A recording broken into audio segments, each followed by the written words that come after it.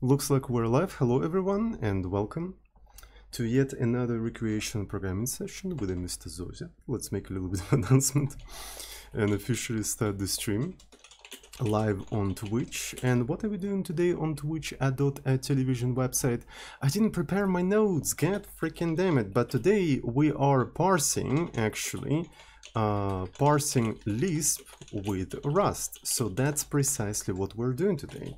I'm gonna give the link to where we're doing where we're doing all of that, twitch.tv/Tsoding, and I'm gonna ping everyone who's interested in being pinged, and there we go. The stream has officially started. So yeah, we're gonna be parsing Lisp. Specifically, we're gonna be parsing S expressions, right? So have you guys heard about S expressions? S expressions. Right, so it's basically the essence of the syntax of Lisp. Right, so essentially it's the format with parentheses and stuff, right? So, and you can think of S expressions as basically consisting of two things: the atoms and pairs, right? So, so names like X, Y, and Z are atoms, and to form a pair, you put atom dot and another atom, and you put it in parentheses. The chain of pairs is actually called list, and it can be shortcut like this, right? So, and why do we need all of that, right? We need it for our language that we're developing, right? So Turing language or Tula, right? So let's take a look at it. So one of the expressions that it can actually work with is going to be S expressions, right? So there's no particular reason for using S expressions. I just thought that they're going to be easy to parse. So as you can see, here we have a bunch of S expressions that denote a state, right? So also maybe you're going to be able to use S expressions to store in a tape, right? Because it's a Turing machine language, so it's a language for a particular Turing machine and stuff like that. So right now we do not support this kind of expressions at all, right? So we do not support that. We don't know how to parse them, and that's going to be the topic for today's stream. We need to learn how to parse S expressions, right? So then we can put them in our language. Once we have them, we'll have to implement some sort of like a pattern matching in here. So we'll see if we'll have time to actually do that today. We'll see. The winner gets tea, that's for sure. By the way, I forgot to properly prepare for today's stream and open my list of subs and stuff like that, so I forgot to actually bring it up. Hello everyone, welcome. Thank you for all of the subs. Let's just wait for Twitch to load up. It's a horrible website, absolutely freaking horrible website. I have no idea why I keep using it. Should probably switch to YouTube already. So let me pop out this entire thing and close this horrible website finally. Thank you very much. I don't have to look at that ever again. So let me take a look. Thank you so much, Nameless Blossom, for Twitch Prime subscription with the message: love you, Zozin, love Rust, love Lisp, so much love, Shish. I hate all of these languages, by the way, honestly. So I hate Rust and I hate both Lisp. I absolutely despise them, but thank you so much for Twitch Prime. So FitoGrow99, thank you so much for your subscription with the message Lips Hype. You probably meant Lisp, right? So anyways, Mr. Jakob, thank you so much for Twitch Prime. Thank you. And let's go. Let's fucking go, my friend. So we already know how to tokenize shit, right? So off screen, I've been basically working on this entire thing and cleaning things up. Right, so one of the important things that we have in here is Alexa, right? So if I take a look at the Alexa itself, let me find it. So it's a struct Alexa. Here it is. So as you can see, it's a structure. It holds the source code that it is currently lexing. It also holds the file path from where that particular source code was read. It also keeps tracks of the position and stuff like that. It's quite important to denote the location of different tokens and everything. So in here we have a bunch of things in here. So we have methods like next symbol and peak symbol and so on and so forth. So we're going to be using this thing to parse S expressions. So I'm thinking, how are we going to be denoting, like how are we going to even describe S expressions? So let's create a separate module, sexper. So Sexper module. So our language finally got a sex update. Are you guys happy? Are you guys happy? Okay, so we're gonna have the sex update. So let's write some data structures. Let's write some data structures that describe as expressions. So the first thing we're gonna have in here is probably an atom, right? So this is gonna be atom. Right, and within an atom, what you're gonna have? You're gonna have some sort of a name of the atom, right?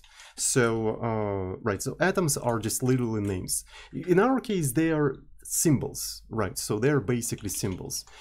We can actually just store it as the name. But one trick that I picked up from Jai is to actually, every time you need to denote the name of something that you're parsing, use literally like the token, or in our case, we for some reason call them symbols. And symbol requires the lifetime, so you have to put a lifetime in here. Right, so, and that gives you the actual text, the actual name of the things, and location simultaneously. And you will need the location where the atom was defined. It's going to be useful in error reporting and stuff like that. So it's always going to be useful. And do we need anything else in an atom? Probably not. Furthermore, I think I would even say that this thing should be actually enumeration, and we should call it sexper, right? So this is going to be a sexper, and here we're going to have basically atom as a variant of sexper, right? So it's going to be just a variant of sexper.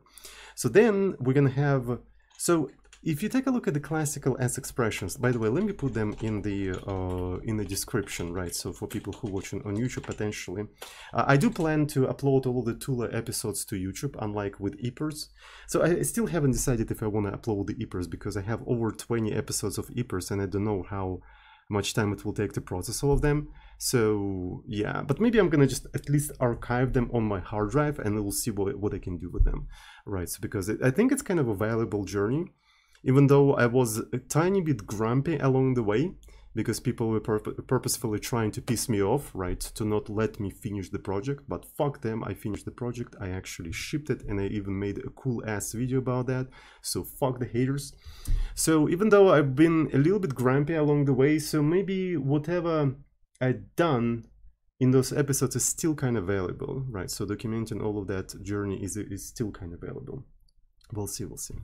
Anyways, so we could go with the classical S expression stuff. We can call it like a pair, right? So, or traditionally it's called cons for whatever reason. I think it has something to do with the specific machine that McCarthy was using to implement Lisp, right? And in here you would have like a, you know, first and second, or how they called it originally, car and CDR, which I suppose the registers of that machine McCarthy used to implement Lisp, which is kind of like, it's kind of weird that people still use these names, right? So those machines probably don't even exist anymore, like nobody using them, right? So it makes sense to actually call them pair and first and second, right? And in this case, we can basically make them as expression, NSA, right? So as expression, NSA, there we go. Right, and then since it's a self-referential structure, you would have to do something something special in here. You would have to wrap them in a box. Right, so let's actually wrap all of that in a box, like so. But I think it's kind of an overkill, right? So internally, when I parse this entire thing, I would like to maybe represent it more concise and more convenient to use, because if I have a list, I want to be able to just iterate that goddamn list. So because of that, I think it would make sense to maybe just do it like that, where I literally call it a list, and here I just have like items, and this is going to be a vector of S expressions. All right, there we go. So I think that's going to be better. So you have an atom, and then you have a list. There you go. So it, at least like internally, is going to be represented like that. So I think it's a pretty good, you know, description of these kind of expressions that we're going to be working with. Right. So maybe for the list also, it would be nice to have like a location where it starts, because if you take a look at the S expression, it's going to be looking like this. And if I need to report an error that located at that specific expression, I want to point at the open parent. So I need to know the location of that open parent. So maybe I want to keep it somewhere here, open parent, and it's going to be a symbol, right? As I parse this entire thing, I'm probably going to be skipping that open parent. So instead of skipping it, it would be nice to just store it within the list. So every time I need to do some sort of a reporting, I can just get the location of that open parent and report it there. So I think it's very useful, right? Furthermore, I can maybe even do something cool, right? So some sort of a generic method. Right, which is the location, right? As you can see, S expression is a very much abstract thing. It can be either atom or either list. But if I need to report a location, I basically have to get that location for two different places, which is not particularly convenient. So it would be actually better to do something like this, right? So to do something like this. So essentially, if here we have an atom, self atom, name, the location is basically going to be the location within the name. Maybe I have to take the pointer and stuff like that. And in case of a list, I need to take the open parent, right? So I'm going to ignore everything else in here, and I'm taking the location from the open parent. So something like that, you see? So, and then if I have just an abstract S expression somewhere here, so S expr, let sexpr, like so. I can just take its location easily like this, and it's going to be just a reference to the location, and I can easily report that, right? So like so, println, right? So location error, blah blah blah. There we go. So as you can see, it's going to be super convenient. I think it's going to be nice. It's going to be nice. It's going to be nice. All right. So another thing I need to be able to do, I need to be able to maybe parse S expression, right? So let's introduce some sort of a method parse, and it's going to be return the S expression, right? So just basically going to allocate the S expression, and what we're going to be using to parse this entire thing, we're going to be parsing it from the lexa, right? So we're going to take a mutable lexa. There you go, and this is supposed to return that you know, S expression, right? So obviously the parsing of this entire thing may fail, so we have to return the result of this entire stuff, right? So to indicate that it may fail. Anyway, so let me maybe create a special separate executable. So here I have a pretty cool file called test lexa, which is a completely separate program which tests the lexa separately from the compiler.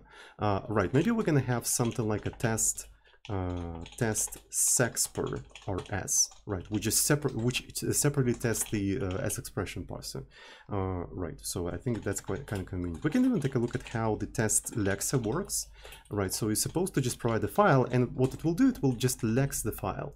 Right, so we can take a bunch of examples in here. For example, the inc example, which increments a binary number.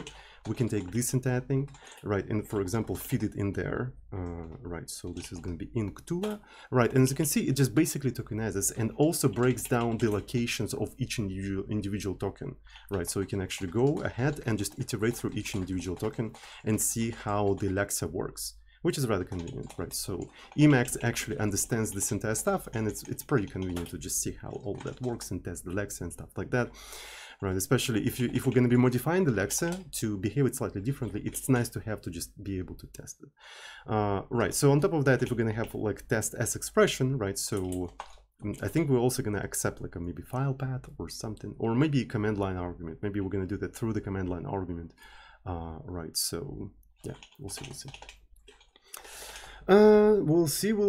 see. Right, I think we've got a sub, which I missed a little bit. Develop plan, thank you so much for Twitch Prime. Thank you for the message. I still hoping to see the tutorial for generic coding and not a language. Just watch any of my streams. Just keep watching my streams, because all of my streams are basically like a long tutorial on, you know, on just generally programming and not programming language.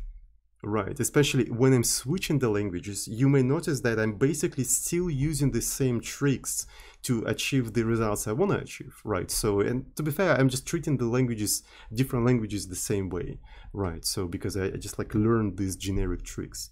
So whether I can condense it in a like a 10 minutes video, I'm not sure, because all of these things are very much subtle.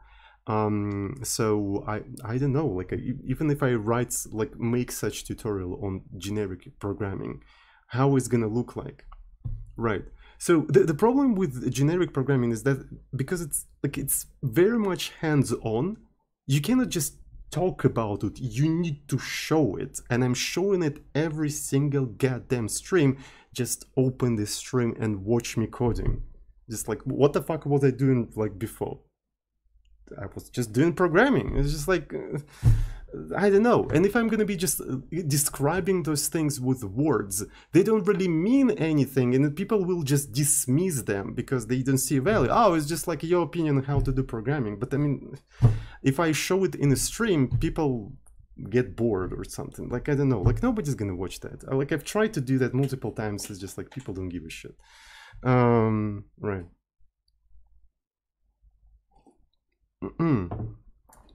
Just watch my streams, like, I don't know. Also program yourself. You can discover all of these tricks yourself, right? So you can also discover all of that stuff. Right. So let me see. Right, so let's maybe write some sort of like a wrapper for a program, right, which tests the you know, S expressions. So let me see. Println, I'm gonna just write a hello world in here, right, just to test that I can build this entire stuff. And I'm going to use my build sh, right? So I'm building Rust will build sh. Here I'm gonna just build sexper. There we go. So maybe I should actually rewrite it with makefiles, right? Because with makefiles it will at least cache all of these things in here, and right, and maybe also build them in parallel. But so far the program is not that big, so I think I can, yeah, I think I can just like use build sh. I think I can use build sh. So let me take a look. So this is going to be sexper, right. So we need to probably use the environment, right? So this is going to be environment args. Right, and this is basically the args. There we go.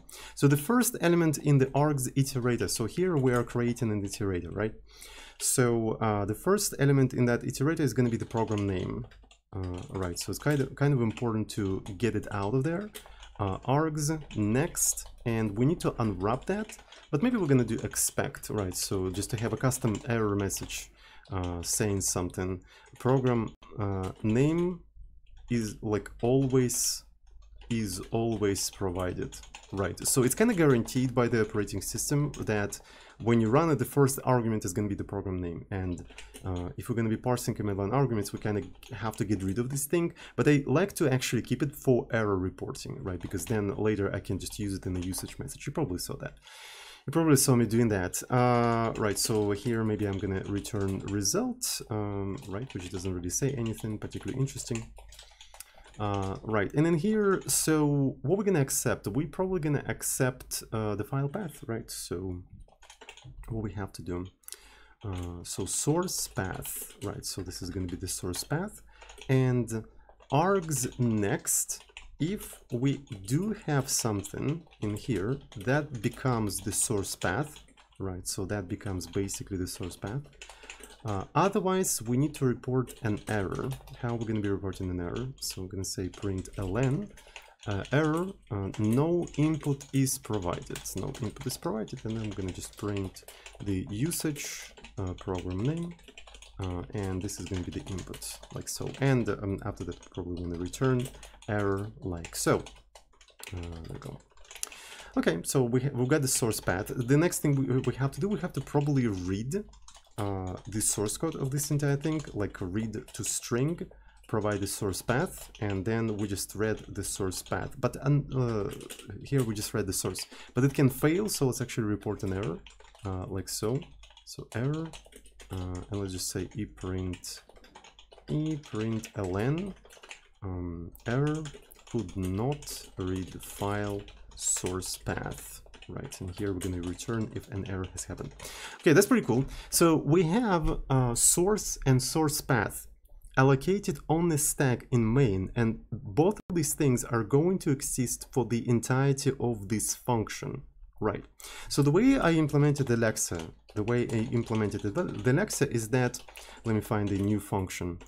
It accepts pointers or references. I'm sorry that I keep calling them pointers, but that's what they are, right? So so it accepts the references to source and file path, and it doesn't clone them, it doesn't copy them, right? So it relies entirely on these two things living longer than the lexer. Right, and then they're going to be living longer than the lexer because they defined in the biggest scope, right? The main function, essentially, right? So if we want to construct the lexer, what we need to do? We need to do lexer new. We're going to take the source and then the source path, and that gives us the lexer that we can then pass to the parser and stuff like that, and modify it and you know, parse it and everything. And it doesn't clone the source code or doesn't construct new string or anything like that. It works entirely with the references, right? So yeah, the biggest scope is static, whatever, you know what I mean. So let me actually see as expression. All right, so as expression parse, we have to put a lexer in there, right? And we probably also need a way to maybe print that as expression, right? So this is going to be as expression, right? And so maybe we're going to have some sort of a function like a dump, right? I don't want to implement format or anything like that. We could actually implement format and just like literally print it as it is. Yeah, so. But I want to see like the AST, like the actual structure in there. Like, yeah, I think it would be better to actually call it like dump, right? So let's call it dump. Right, and in here I'm gonna do dump, right, and it's going to be something like this. There we go. Okay, so I suppose I want to make all of these things like sort of public, right? So because they're gonna be very much useful. Right, so and then here I also want to make the as expression module part of this entire thing, and I'm gonna just use as expression like this. Also lexer should be also you know, part of this entire project, so there we go. Okay, so let's try to build this entire thing and see if it's going to build or not. Right, so obviously there's a bunch of things in here.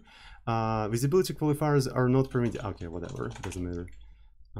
Just a syntactical thing. Symbol, okay, we don't have symbols, I suppose primarily because symbol is a part of the lexer. So I wonder if I can just like use lexer like this. I'll probably have to do something like this, but I'm not 100% sure, so let me actually see. Oh no, that was actually fine, probably.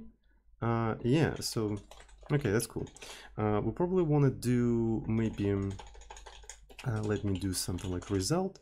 Honestly, maybe I can actually, you know, collapse all of this entire stuff like that, right? So, and this is going to be result, result, t like so.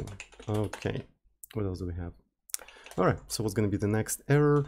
Okay, can I just like get the result from the, not really self, but super? So can I just do it from the super? Apparently I can. I think I can.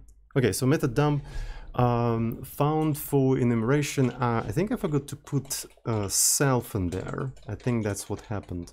Right, I forgot to put self in there. Happens.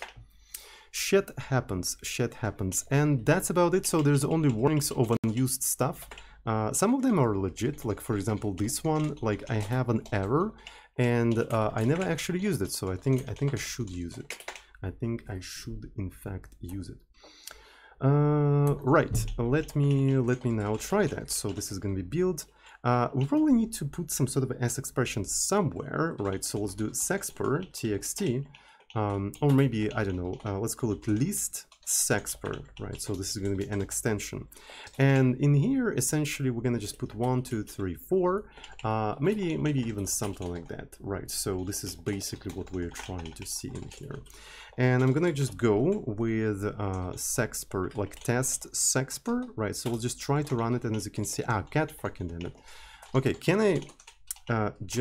yeah, so the problem here is that it prints this extra shit that annoys the hell out of me, right? So because I'm using Rust incorrectly, right? So that's the main problem in here. I'm just using Rust incorrectly. Right, so let's just rename it to start, like so. So then we can get rid of this entire stuff.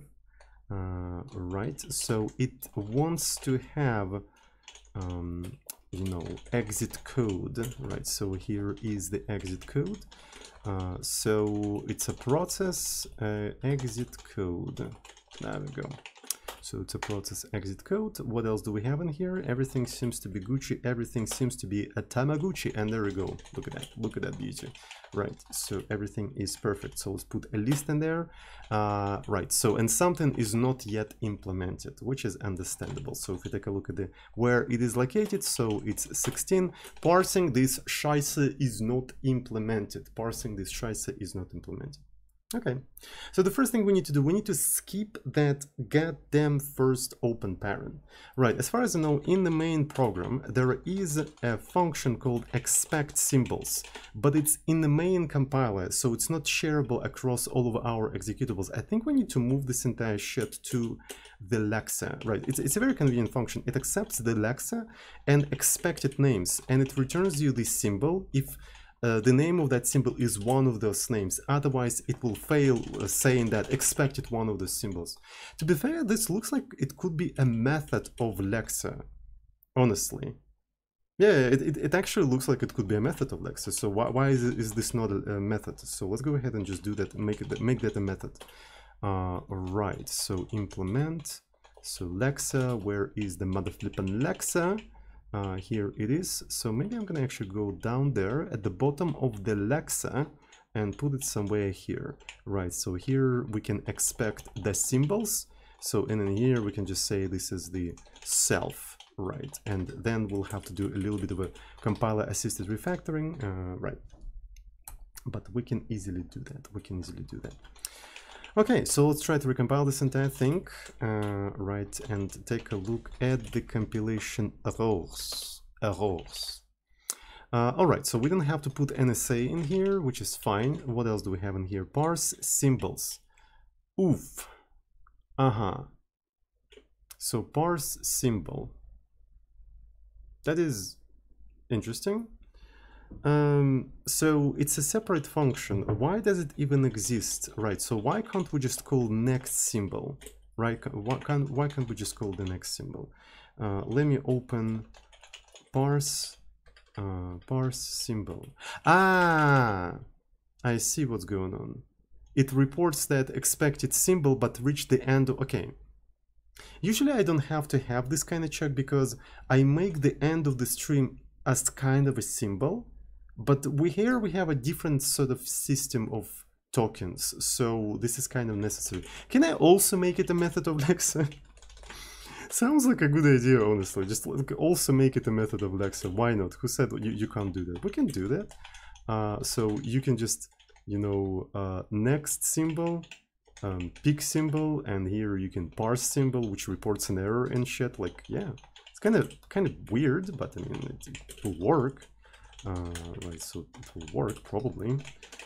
So this one also has to be public, by the way. And let's go to the rest of the compilation errors. Let's go to the rest of the compilation errors, my friend. This has to be self, by the way. Right, and now every time I refer into Alexa anywhere in here, I have to actually refer to self.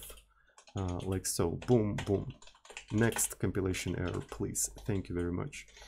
Right, and in here, so instead of expr, I have to do self parse symbols, so that's what I have to do in here. Okay, so and the result in here, okay, I see. Honestly, so so that annoying result, honestly, that annoying result.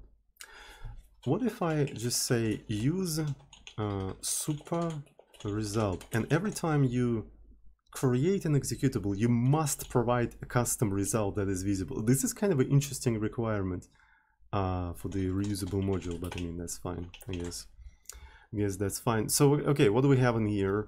Right for the, So we need to do use std fmt write or something. That's what we have to do, or is it io write? I don't remember honestly. Whatever.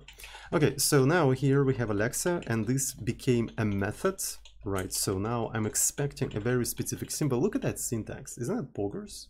Look at that. Super result. Yeah, exactly.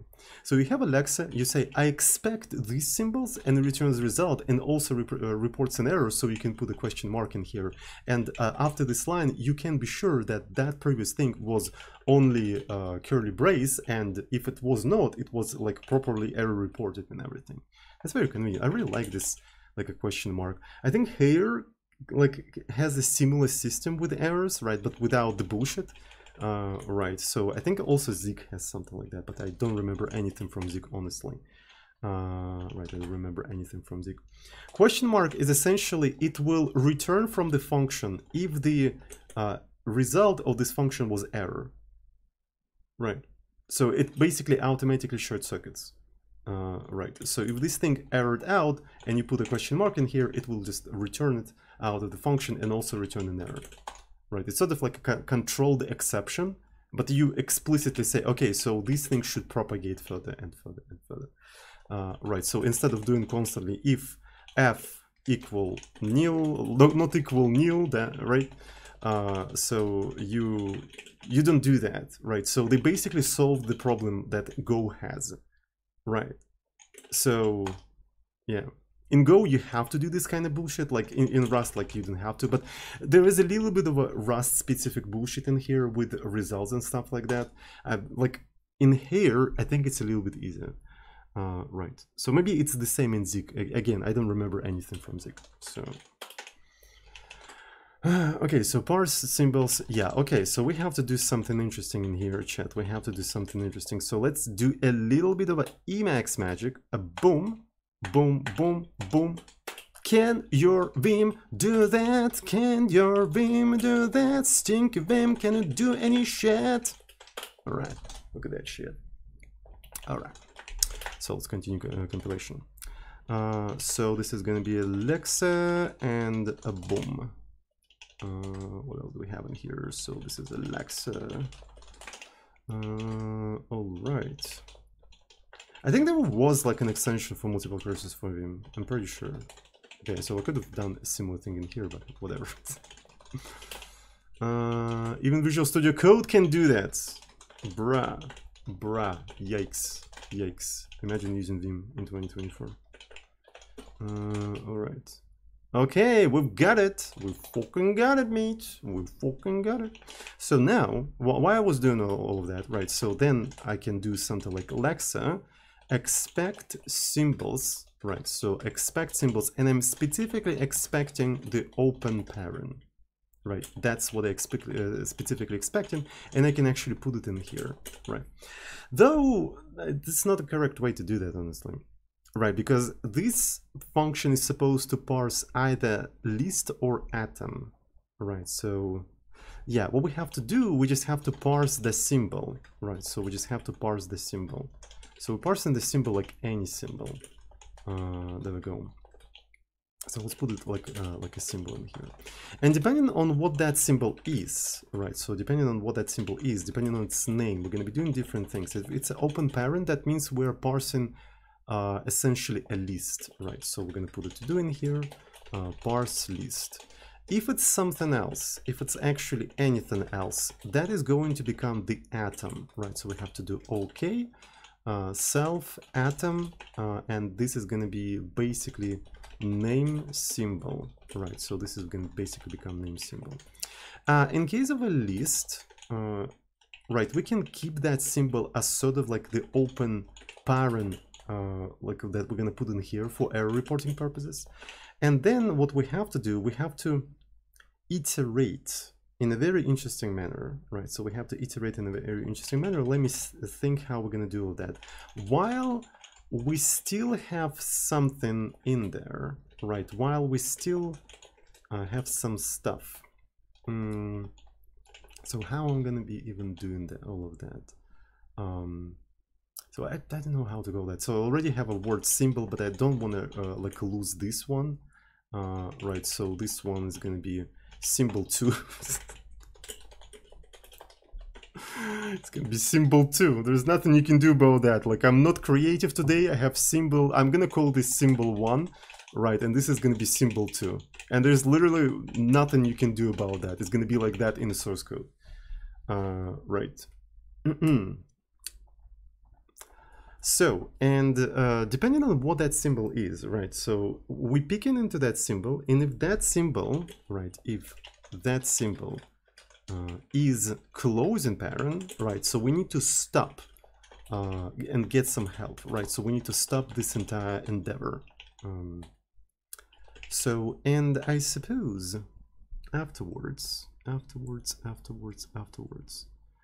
what we can do. So we know for a fact that this entire thing like has to be closed in parent. So that means we can quite easily just say expect symbols like this. And I suppose it's going to be fine. Yeah, boy, we can do that. All right, so while it's not closing parent, we can just basically parse like an element, right? So this is going to be element. How do I call them? Items. Okay, so let's actually call it item then, right? And I'm recursively parsing sexper, right? I'm recursively parsing sexper. Look at that. Right, and I probably also need to create the items, right? So this is going to be vector of items, like so.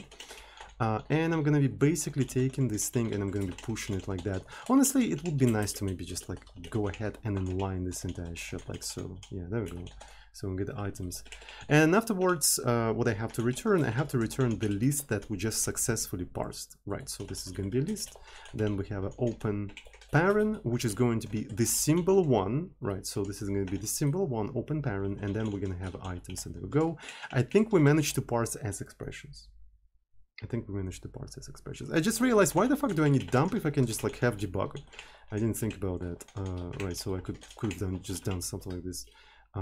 Derive, debugger wagger, right? And then in the test sexper, test the sexper. What can I do? I can just print it, right? So print ln sexper with a question mark and shit. Look at that chat, look at that,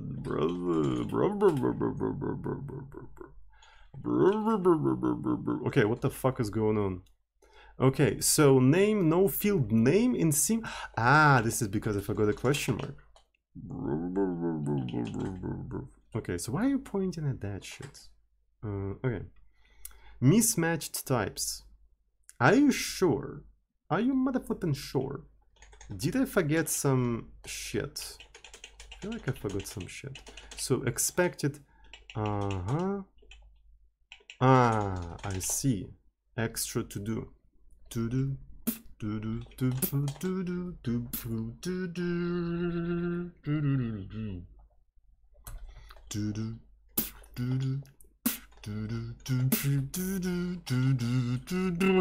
I'm sorry. I had too much caffeine today, okay? All right. So let me see. So this is going to be yeah. So let's go ahead and expected symbol, but reach the end. Fuck you, Leatherman. Fuck you. Like, how did I reach that? So yeah. Expect the symbol, but reach the end of the input. Fucking no, bro.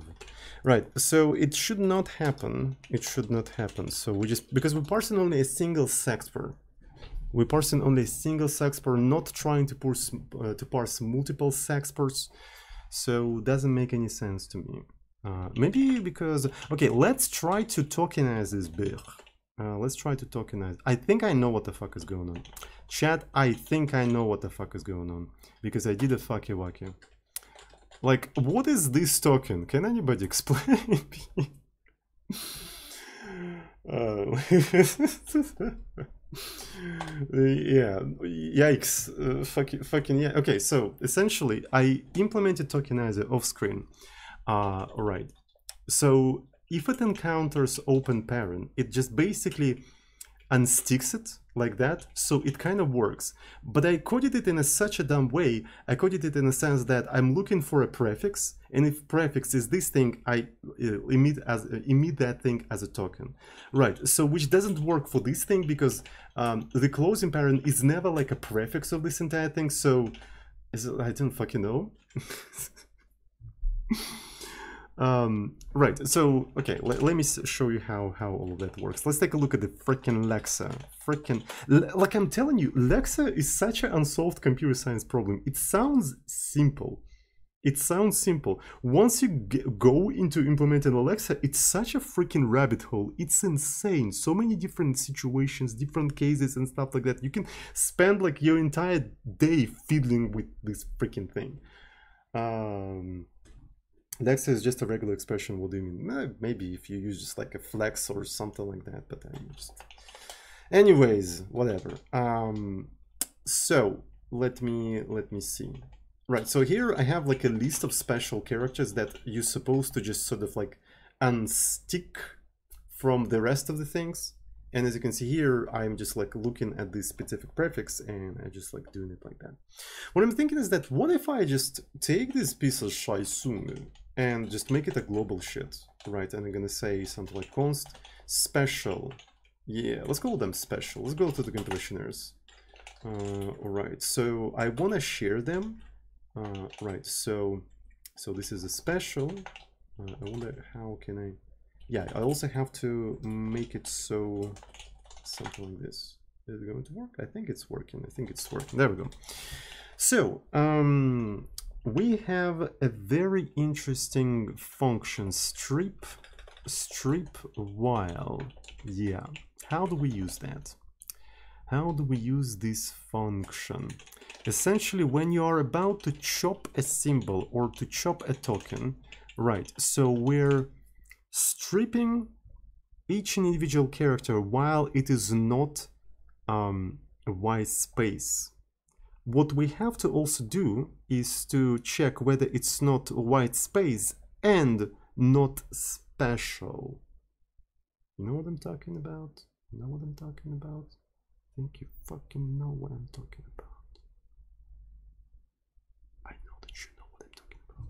So we need to do something like this. Does it have like contains? I think it has find, right, where we can just do y, and we can say y is equal to x, right? And then we can do something like is sum. Maybe while it's not white space and not special is none. Yeah, and I think that will work actually. Do not ignore the chat, please. Watch me doing that. Okay, so something is wrong in here. So maybe we have to do it iter. All right, so ooh, this one is interesting actually. This one is freaking interesting because these special mother flippers are strings. Maybe they have to be characters. Maybe they have to be characters. What do you guys think? What do you guys think? What do you guys think? There is a slice contains. I don't believe you. Oh, you just used. Okay, I believe you. So let's rust up dog. Let me see. Fuck. Let me see.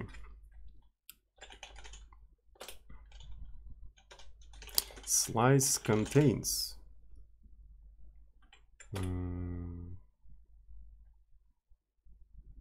Okay, so we can use that actually. But in any case, we need to actually replace them to characters or something like that. Okay, so special contains x. Oh, by the way, contains accepts. It even accepts it by a pointer, so I don't have to do this shit. That's perfect. Thank you so much. Thank you. All right. So, but that will require a little bit of other refactoring, just a tiny bit, because we changed string to character and stuff like yeah. So now, like, how do I even fucking do that? Like, I'm not freaking sure. Like, I'm stripping the prefix. Is there any easy way to convert character to /str. Probably there's not. There's not an easy way to do that. Fuck me.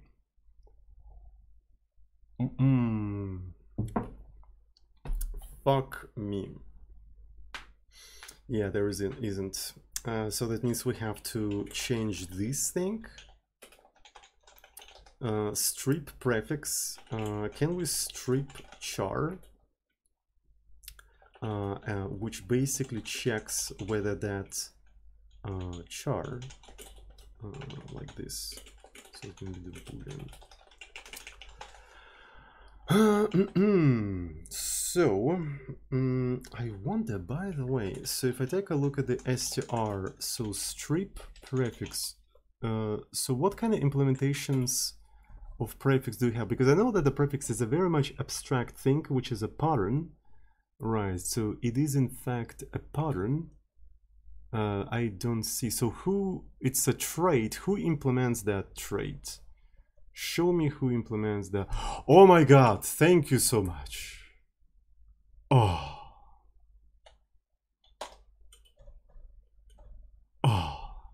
Okay, so that means maybe I can actually change this entire thing to accept p as a prefix, right? So where p right is gonna be a pattern like this, and where do I get that pattern from? So what's that? Is it even like a public thing? Can I get it somehow? Right, so can I just say something like this? Is that something I can do? That would have been cool. So it's experimental. I don't think it's experimental, right? Or is it? So fuck me, it's actually experimental and declared lifetime. Okay, so maybe I have to say NSA. Right, so yeah, so this has to be also P. Please don't freaking tell me.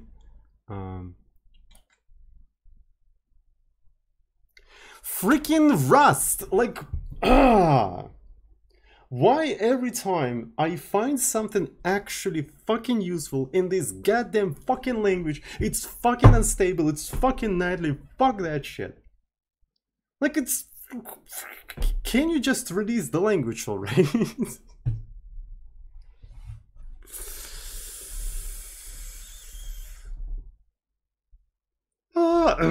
Okay, so I think we can work with that. Whatever. We can just copy paste both of the functions or something. I don't fucking know. So strip. Let me go back. Let's go back. Fuck Rust. Don't program in Rust. It's a horrible language. Okay, so what we can do in here, might as well actually, yeah, whatever. I'm gonna literally copy paste this shit. This is what Rust developers want you to do, like for real. This is what they want you to do. So, and what's funny is that I can just like go ahead and advance location for the prefix in here because it's a single thing anyway. Yeah, so strip prefix. All right. So I can also call it strip char prefix. Look at it. So wait, are there no ways to use nightly features in a project? Who do you think I am? To use nightly features, nightly unstable shit in my project. You think I'm some sort of like a soy Rust developers who gets excited every time a new feature released and then I'm gonna use nightly for this new thing? No, fuck that. Give me stable shit. Give me the good shit. Okay? Who the fuck do you think I am? I'm a serious software developer. I want my project to actually work. Okay?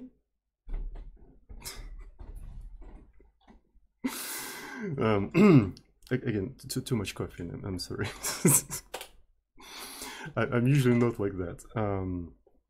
So what do we have in here? So this is supposed to be like that. Right, so what do we have in here? Advance, expected char, but found. Okay, so it actually wants this kind of stuff like all the time.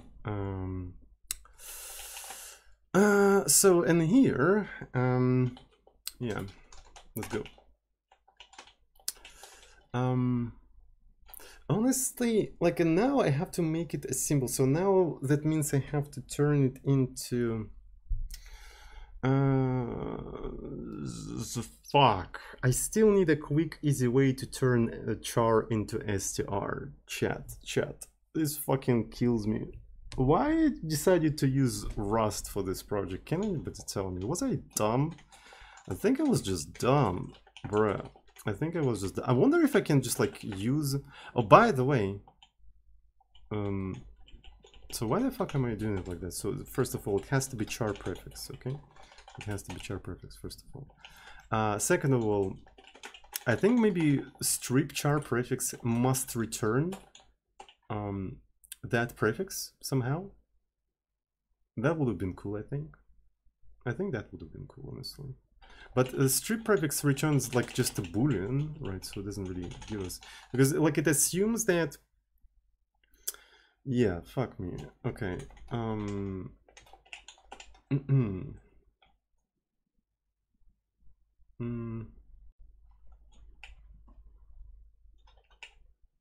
Just a second. Do you know how str works?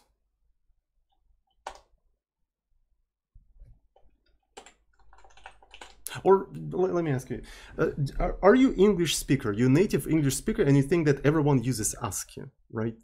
So this is not, you can't just do that, because str is actually, it's a sequence of bytes. It's a UTF-8 string, right? So yeah, you can't just do that. So you have to, yeah, you have to do this shit that people put in the chat. Yes, you have to do this shit.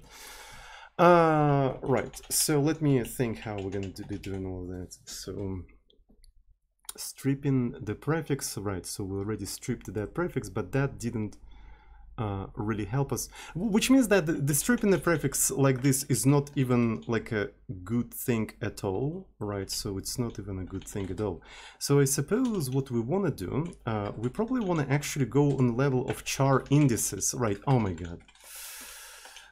Like the worst thing, like char indices, so that when you have to fuck with these shits, right? Right, so the char indices, and essentially what I want to do, all right, so, but I mean, if it doesn't start with the shit, I don't want to do anything with that. So that means I want to just check that this thing starts with that specific prefix. Then I want to take char indices, right? So I want to take char indices. I want to skip the first character. I'm skipping that shit. I'm literally just ignoring it. Like, fuck that shit. So, and afterwards, I want to take the next index, right? So, indices next. And here is the thing. It could be like empty, so that means it could be the last character. So that means I need to unwrap or this thing, and in terms of or, what I'm going to be using, I'm going to be using like the source length, essentially, right? I'm going to be using the source length, and that basically gives me sort of like the end, right? So that gives me the end, and afterwards I'm reassigning source starting from end, like so, right? But I also need to return the prefix, right? So let's actually do something like option str. So I'm going to say str, and say str. So advanced delocation. Let me close the chat.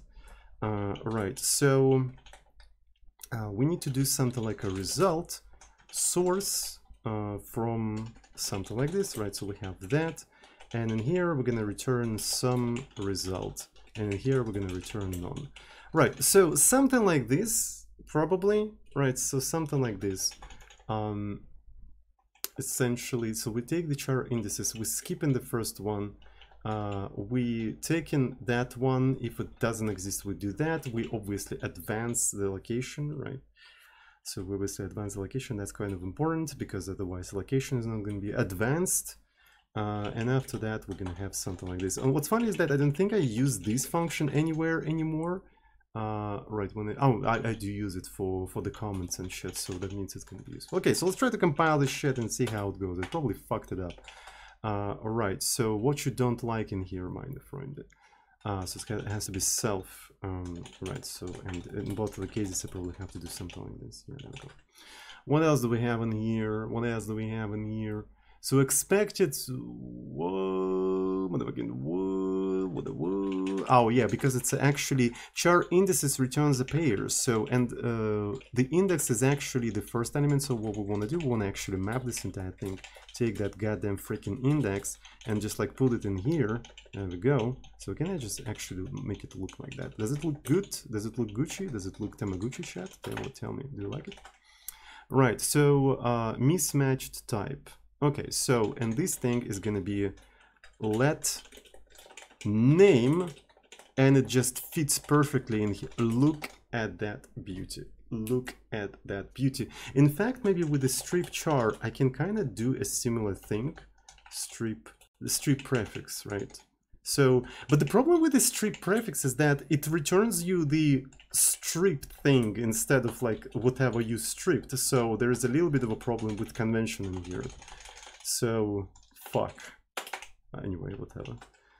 This one has to be mutable, of course. First try, mother flipper, first try, mother flipper, first try. Okay, so let me fucking see. Okay, so what do we have in here? Oh, fuck, shit, fuck, damn, what the fuck happened?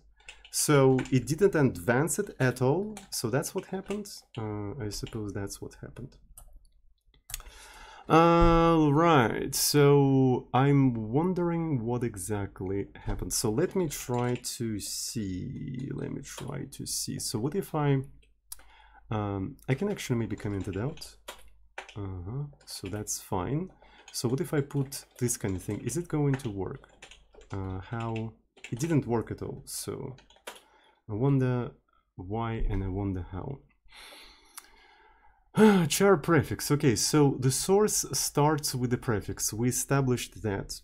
We take the char indices and we skip the one, right? So then we take the next one and we take that index, or otherwise we take the end of this thing. We obviously advance the location, that's fine. So then we take in the result. So I do not quite understand what's wrong in here. I do not quite understand what exactly is wrong in here. And I would like to maybe make a small break and figure it out after the small break. Yeah, so let's make a small break. And after the break, I'm going to figure it out. So, what the fuck is going on? Can anybody tell me why this shit doesn't freaking work, bruv? What the fuck? So what I'm trying to do, I'm trying to chop this thing. I'm iterating through the special characters, right? So I'm iterating through the special characters. And, right, so I'm trying to strip a character, right? So I'm trying to strip a character. If this entire thing starts with that, I know that it's gonna be fine. Alright, so maybe one of the things I can try to do. So let me take a look at this stuff. Right, so let me take a look at this stuff. So special is not public. Maybe I can make it public. Right, so where is the test Lexa? So here we did that, here we tokenized and everything. I'm gonna comment it out just for now. I just want to print the entirety of the source code.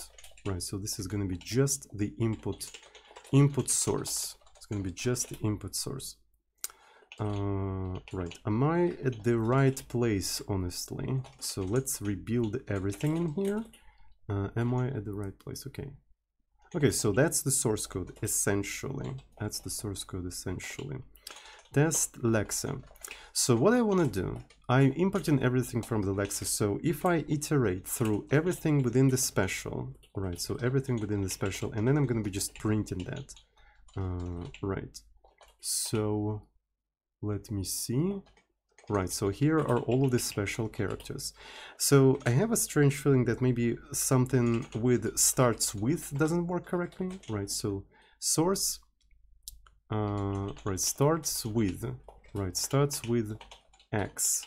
All right, and if, let's actually maybe even print all of that stuff. Right. So this is going to be input, and here I'm going to just put it like that. I just want to see. So let's do it like this. So maybe in the build, I'm going to get rid of those things. It didn't print shit because I'm building incorrect thing. Yeah, none of them start with that. None of them start with that, which means when I'm trying to chop a symbol, it will fall through and it will go here, and while this thing is not special. Okay, I found. So I think I found it. So I found the problem. So I was thinking that the problem maybe is in there, right? But the problem was down there. Okay. So, but maybe there is still some problem somewhere there, right? So, but I think I found one of the problems. All right. So what else do we have? Fucking Emacs. React faster. React faster. Okay, so we got this scheiße, and as you can see, it seems to be working, it seems to be twerking. Look at that. The only thing I need in my life is just a small break to make a cup of tea. How about that? Have you heard of ReactOS? Yes, I have heard about it. It's sort of like a an attempt to re-implement Windows. So I don't know, like, I don't really hear about them that much anymore, so I don't know if that project is alive or dead, or what's going on with it. Okay, so we got these things. So, pretty cool. Now, can I try to parse the as expression? You know what I'm talking, the as expression. So I'm gonna do just sexper, and let's go. And we parse the as expression. We unironically parsed the as expression. How about that? You mean I can finally afford use Windows and stop using this Linux garbage? I think you can. Let's actually Google that. React OS. OS. So front page React OS. I'm actually surprised how Facebook didn't sue them for for trademark violation or whatever the fuck it is. So yeah, as far as I know, like, they exchange the source code. You can play Sonic on this. You can play Sonic. That's like literally everything you need. So yeah, you can game on that operating system. You can have WinRAR for free. Wait, is that? Oh, it's a trial copy for well, obviously, if you're using React OS, you're probably using a trial copy of WinRAR. Like, you didn't buy that shit for sure. So,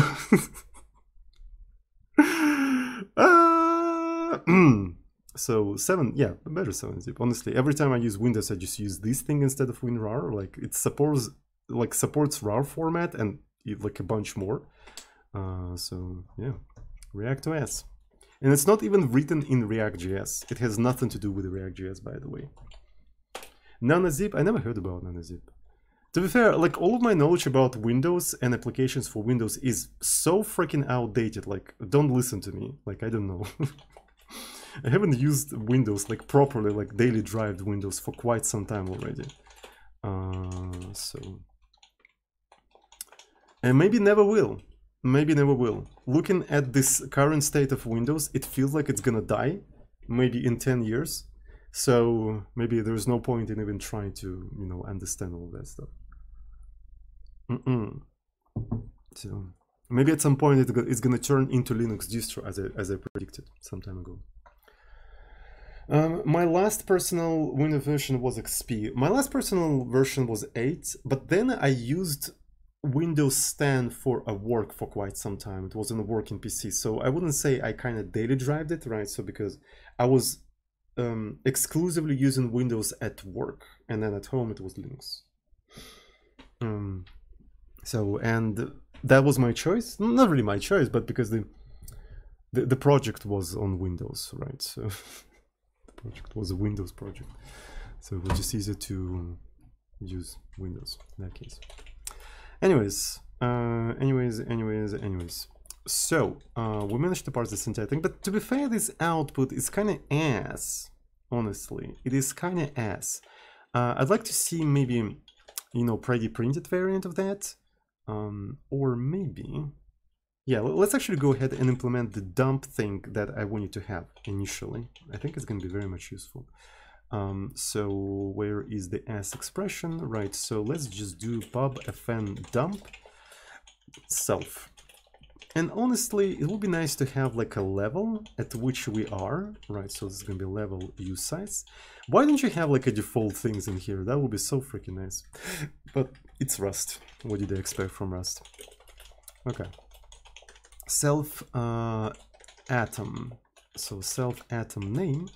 And the first thing we have to do, we have to indent it a little bit.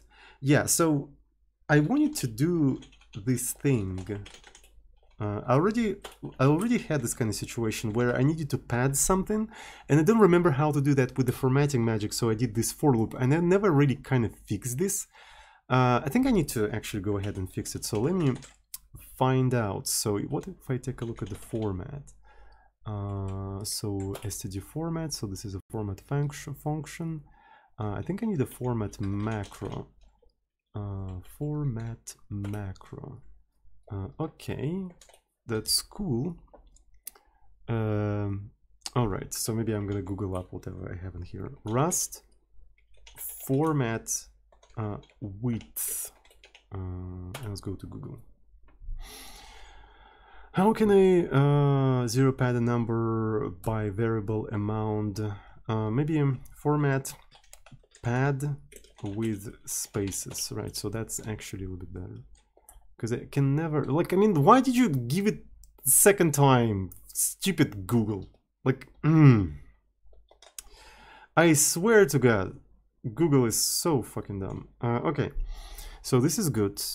So, yeah, we can work with that. I suppose we can work with that. And you also can maybe specify this entire thing. So width, I think you can put like variable in there, if I'm not mistaken. Right, so you can put like a variable in there, but anyway. So I'm gonna do the following thing. We're gonna do print ln, and this is gonna be like this.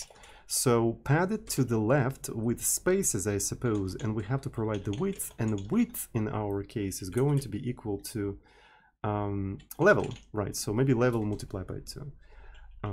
So yeah, I guess that's about it. That's about everything we want to have in here. But honestly, I want to actually first print the location, right? So let's put it like that. So this is a name, and name is in fact a symbol. Nah, whatever. So let's put it like this. So this is going to be location, and location is going to be name location. There we go. So then we're gonna have a list, right? And the list has two things. It has open parent and items, right? Like so. And we're gonna start with the similar things, so to speak, actually. But location is gonna be part of the open parent. I'm not sure if I need padding in this specific case, honestly. I didn't think so. I think what we do need in here, I think we do need it. Okay, I think we do need it, because then I can probably say something like list, right? And I'm gonna put it like that. Right, so width, log, open parent, very good. And then I'm gonna iterate all of these things like so. And I'm just gonna recursively call dump with a level +1. So it's a recursive thing in here. All right, so that's pretty cool. So you have to put a % in there. Yeah, so thank you so much. I kind of vaguely remember. So it's one of these like syntaxes, like I learned it once, I solve the problem that I need, and then I never use it, and then I forget it again, and now I have to learn it fucking again. And what's interesting is that the same situation happens with that feature in C as well. I know that in C you can do a similar thing, and I can never fucking remember how to do that. Like, I learn it from scratch every single goddamn time. It's so annoying. So anyways, what do we have in here? So it complains about some shit. Okay, so let's fix that. Okay, so but I'm never actually calling this stuff, so let's go in here and sexper dump. I'm gonna start from 0. Boom.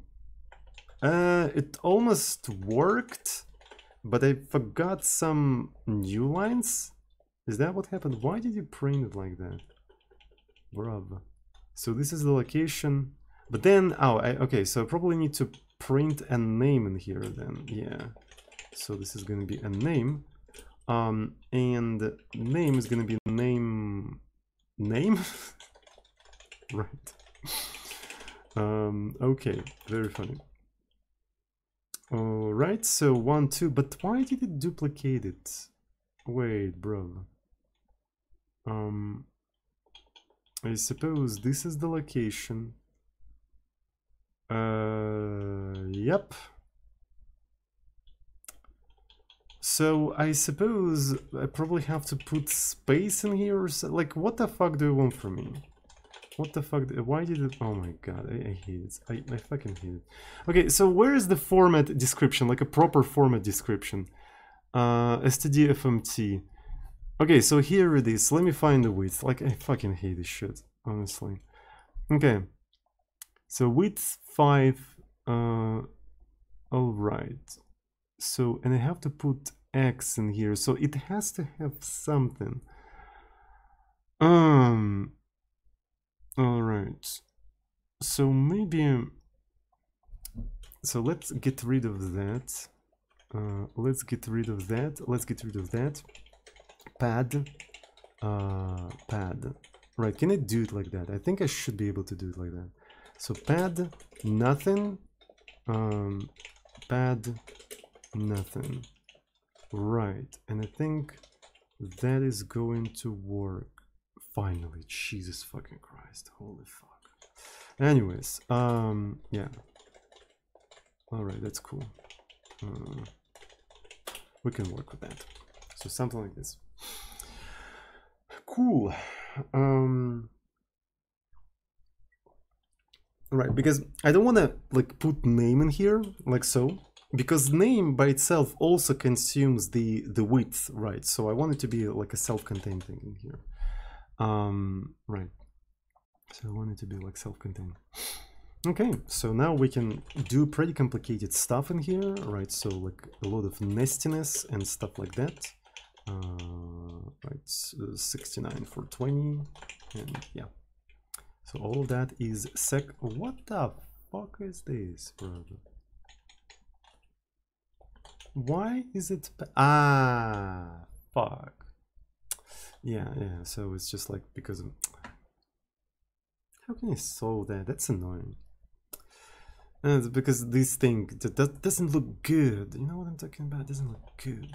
And I think Emacs is not gonna format that properly because Emacs being freaking Emacs. I can just swap these things around. Sure, I can swap these things around. Not a big deal. But I think Emacs is gonna be an ass. It's gonna be a huge ass.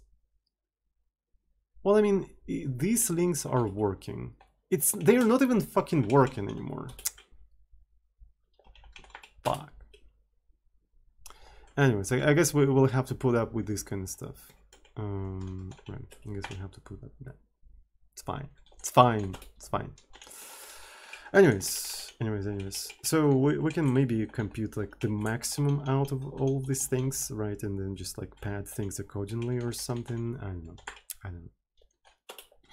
But it's fine. So the only thing we want to do, we want to just test our as expression parser.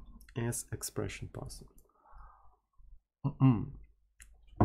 So let's commit that, right? So we implemented as expression parser. So now we have to integrate that stuff into the compiler, right? So right now our compiler, right, it only understands like symbols, like atoms. Now in all these places where we expect atom, like symbols, we have to expect straight up sexpers, right? So we have to expect straight up sexpers, and that will take a little bit of a refactoring to do. So let's jump into that. But before we jump into that, let me commit what I have. Right, so because I think the thing that we developed in here are pretty important. So here is the rule 1.1. Oh, it's not really finished. I don't want to commit it yet. Right, so implement sexper. We implemented sexper. Oh, we got some subs. Thank you so much, Glitched Out, for tier 1 subscription. Thank you with the message. Sodin Feels. That's literally me right now, for real. Yeah. Thank you so much for the subscription. I really appreciate that, meine Freunde. Okay, so how we're going to be integrating all of that into the main compiler? So I suppose we're going to start with just replacing symbols in here with maybe straight up sexper, right? Hello Zor, thank you so much for Twitch Prime subscription as well. Thank you. Right, so we're gonna replace it with sexper. So yeah, and we'll see how it goes. So this is the case, and in case of statements, right? So statement is either case or a for loop. So where do we have these things? So here's this is one statement, and let me see. Things like that. For loop that contains another case, this is also statement, right? So I think within the statements we also should now use expressions instead of single symbols. I think that's what needs to happen. So in case of the var, do I want the variable to be an expression? I think I do. I think I do want this thing to be an expression, sexper actually. I want it to be sexper. In terms of set, I have not decided actually yet, but I think set is going to stay the symbol. Unless I kind of plan in the future to have the following syntax. I'm going to switch to JS mode. Right, you may have two, for example, sets, right? So you can have parents, which is going to be parentheses. Right, and in this case, the parentheses is going to be like this, right? So this is the first sort of set. And by the way, our tokenizer is not going to properly tokenize that, so we'll have to fix that. But I'm going to do that off screen. So we're also going to have bits and something like this. And for instance, I want to iterate over the union of these sets. So I think I'm going to introduce at some point the following syntax. Right. So essentially you have several sets and you can basically, you know, take a union of them, right? Something like this. Maybe a difference between sets also going to be kind of an interesting operation for some situations, right? But generally it's going to be plus. Right. But maybe you can say, since you're already using S expressions, right? So since you're already using S expressions, you probably want to do it like that. But here's the thing. I'm using S expressions more as tuples. So they're not really S expressions, they're more like tuples. So that's what they are, right? So, and because of that, I don't want to really go into that territory where I express expressions like this, right? So for this kind of things, I want to use infix expressions. So yeah, so because of that, at least for now, this is going to stay symbol unless I go into implementing this sort of like syntax. All right, so I replaced some of the things in some of the places, and that will break shit ton of code. So let's go into compiler assisted refactoring as usual. All right, so I'm going to try to compile this entire thing. Wish me luck, chat. Wish me luck. Not that many things have broken because we don't even have S expression in here. Right, so because we don't even link with sexper module, and we don't even import sexper, everything from sexper yet. Let's go. And now a little bit more stuff is broken now. Okay, that's cool. When I do the entry state, okay, so now the state of the machine. So if we take a look at the definition of the machine, a state of the machine is not necessarily going to be a symbol. It could be sexper. And by the way, tape is also going to be a sequence of sexpers, and the default value also going to be a sequence of sexpers. Right, so storing like actual tuples within the tape is kind of an interesting idea, and I want to explore that as well. So let's try to compile that as well. So what do we have in here? So case state, and the entry state has to be sexper. Yes. What else do we have in here? So a variable. So when I'm substituting something, I'm substituting essentially. So it has to be a symbol actually. Believe it or not. Believe it or not. So here we have a for loop. So to be able to work with that. So what I'm trying to refactor right now, the code is trying to tell me that what I want is an ability to do things like that, for instance. Right. So imagine I have a set of pairs, right? And essentially a set of pairs is 0, 0, 1, 1, 2, 3, and so on and so forth. And the way I describe this entire thing, the code is trying to tell me that this kind of stuff should be possible. This kind of stuff should be possible, which means that I can maybe like destructurize all of these pairs and use their values for like maybe the state in here and stuff like that. Right. So, and essentially what that means,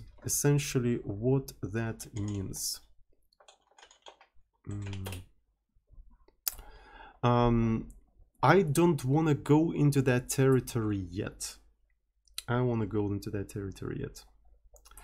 So because of that, for the for loops, I think I'm gonna stay with the symbols. We'll see how it goes. Right, so we're gonna implement this kind of stuff a little bit later. So I might as well maybe put a to-do in here. Right, so put a to-do in here. Support sexpers for var and set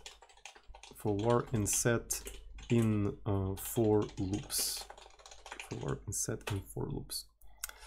Okay, so we'll see how it's gonna go. So I'm not gonna try to overcomplicate this thing yet.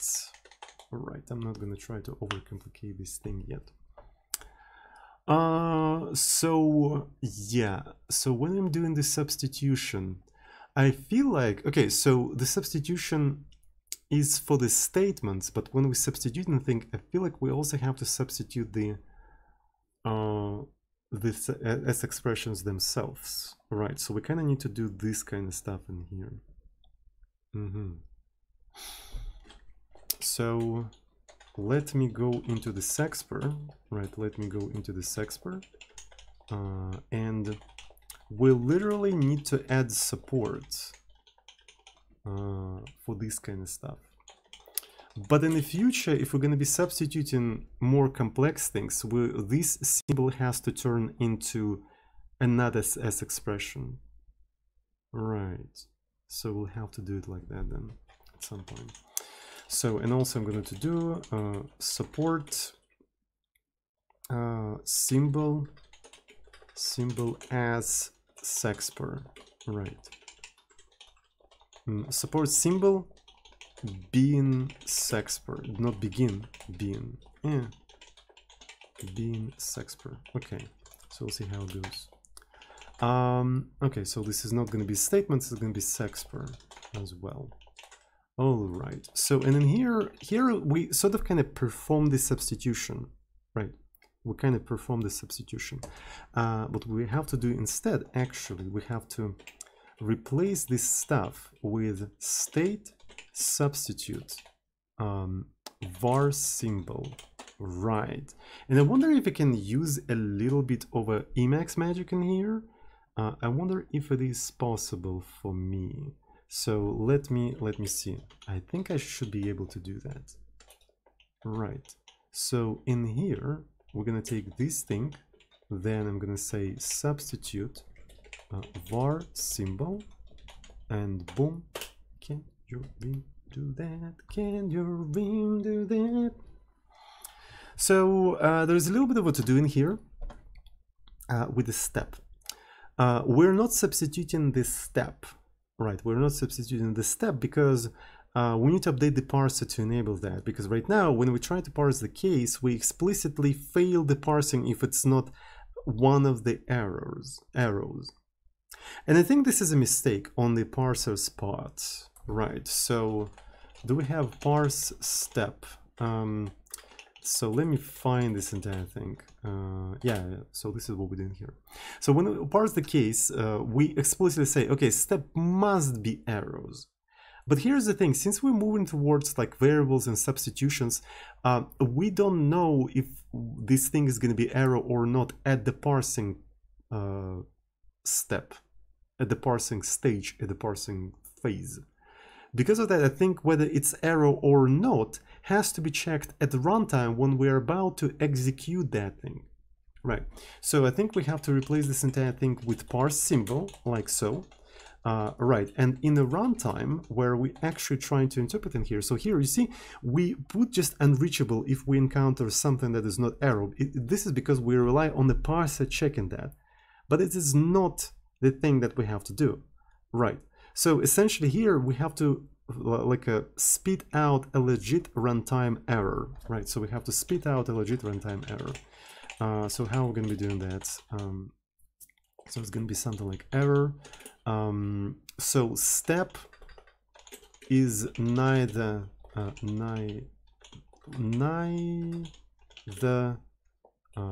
this nor this. Right, and in here we can just return an error right away. Right, an error right away. So we'll get some subs, by the way. Moses, thank you so much for tier 1. And Gamer Socket, thank you so much for Twitch Prime as well. Thank you, thank you, thank you. All right, so let me see what we have in here. So lock is not available. Lock is part of the step, I suppose. Right, so step lock like so. All right, substitute. Right, so something is wrong in here. Substitute. Substitute. It didn't even properly done that. Okay, so because now we check whether it's an error at runtime, all of that shit doesn't really matter, and we can just go ahead and replace this step like so. Right. So, and then we can just like, you know, put it in here. So all of that becomes very much symmetrical now, and I suppose step has to be like this one. Yeah, this is actually kind of cool. Right, I like that. I like where all of that is going. Right, I like where all of that is going. Cool, cool, cool. Okay. So when we do this kind of stuff, okay, so here's the case state, right? So the case state and state name, right? So we're matching the state. What I'm thinking is we need to have a way to compare S expressions, right? Whether they're equal or not through. Maybe we could implement like a custom partial equal. Custom partial equal would be kind of nice. Right. So substituting arrow, maybe there is cool shit possible with that. Yeah, so essentially the cool shit that is possible with that would be you could store the direction in the tape. Right. So essentially imagine the tape that you have, and so maybe it has a bunch of bits, right? So a bunch of bits like that, and then literally an arrow in here. And you are located somewhere like here, and you are at the state I, right? And I don't know, essentially what you can do, you can have a set called arrow, which is either like these two things, and then you can say for A in arrow, if you are in a state I and you read A, you don't do anything with that, and you move in the direction where it is, and you switch maybe to something like to S, right? So essentially you can kind of read the direction where you have to move from the tape itself. So this is basically what I had at the back of my head, right? So this is what I'm thinking, that you'll be able to store that direction within the tape and then use that direction to move somewhere. And that doesn't really extend the Turing machine that much. You could have implemented that with a regular Turing machine without this preprocessor, but I mean, yeah. Reverse direction. Yeah, maybe it would be kind of cool to have some way to take an opposite thing or something. I don't know. Yesu. So maybe you would replace it with like underscore to just null it out. so to speak, to null it out, so to speak. Okay, so we need a way to compare S expressions. So we can't really slap partial equal on that, because partial equal is not properly implemented for symbol, right? So in fact, comparing the symbols is not really correct. So I kind of want to have a custom equals. All right, I kind of want to have a custom equals, but I'm really not sure.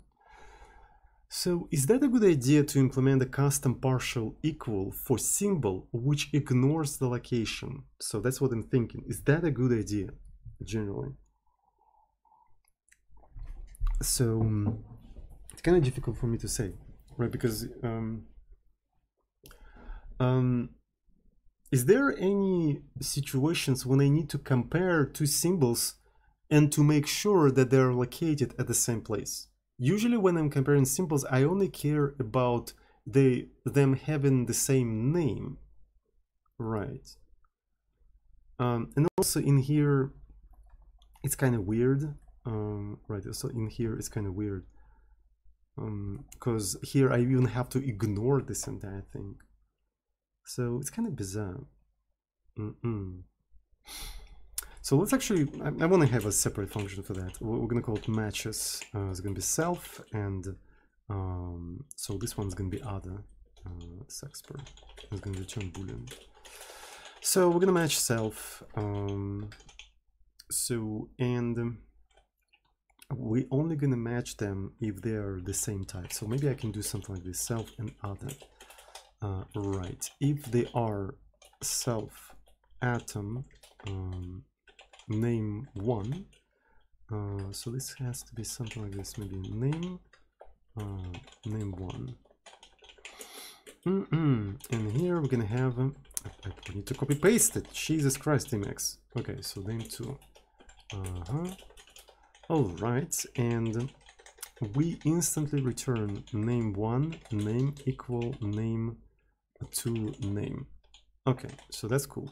So here another thing, we have a list, right? So this is a list, and in here we only care about the items, right? So items one, don't care about anything else. Items two, don't care about anything else, right? And in here what we have to do, we have to check whether the items one length is equal to items two length. If they're not equal, right away we maybe return false, or maybe it would be nice to, yeah, so let's actually return false. Okay, cool. Next thing, I'm going to be iterating the index in, so you could probably do something like items one iter zip items two, right? So, and then essentially a b in, and then you can check if a matches b, doesn't match, in fact, you instantly return false, and at the end in here you return true, something like this. Something like this. Okay, so I'll go to the compilation errors. Emacs, come on, don't disappoint me. So what you don't like in here, so this thing has to be, yeah, that's kind of weird. Why did I put this thing in here? All right, so what else do we have? Do you just want iter? Do you just want two iters in here? That's probably what you want. Yeah, that's what you want. Okay, so essentially what we have, I want to do case state matches state. So that's what I want to replace it with, right? Like this. And case read matches read. So that's the second thing. So if these two things match each other, that should work now. That should actually work. So it wants to be a point, I suppose. All right, there we go. Symbol, both of these things are symbol. Oh, okay, so that means now these things has to be sexpers instead of symbols. Sexper.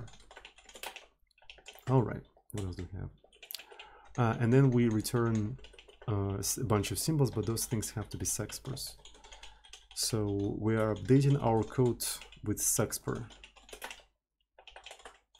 All right, so yeah, this one is interesting because now step is an expression. So that means at the runtime, what we have to do, we have to match whether it's an atom or not. So I wonder how easily we can do that. So we can say that it's a sexper atom with the name of this shit.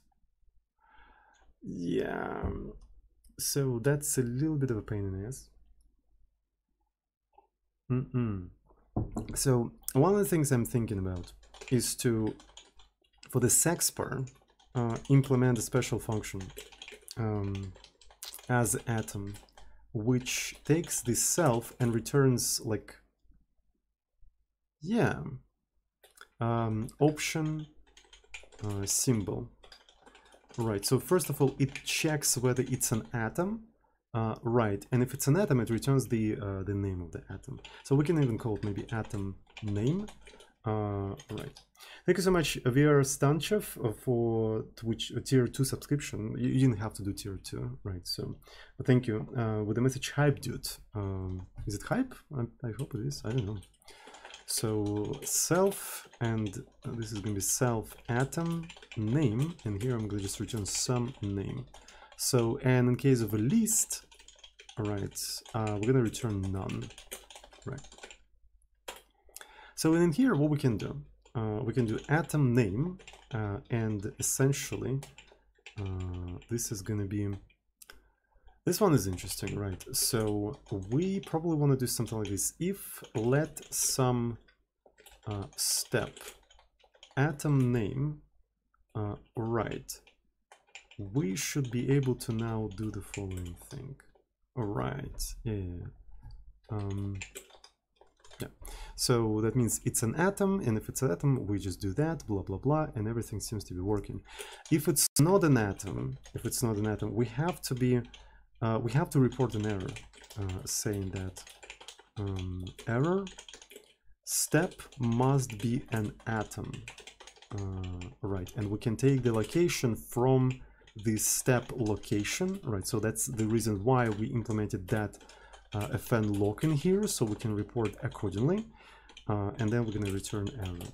So we have two layers of errors in here. So first of all, step was not an atom, and if it's an atom, it was not one of the arrows, right? So there's two situations in here. All right, so let's see how it's going to work now.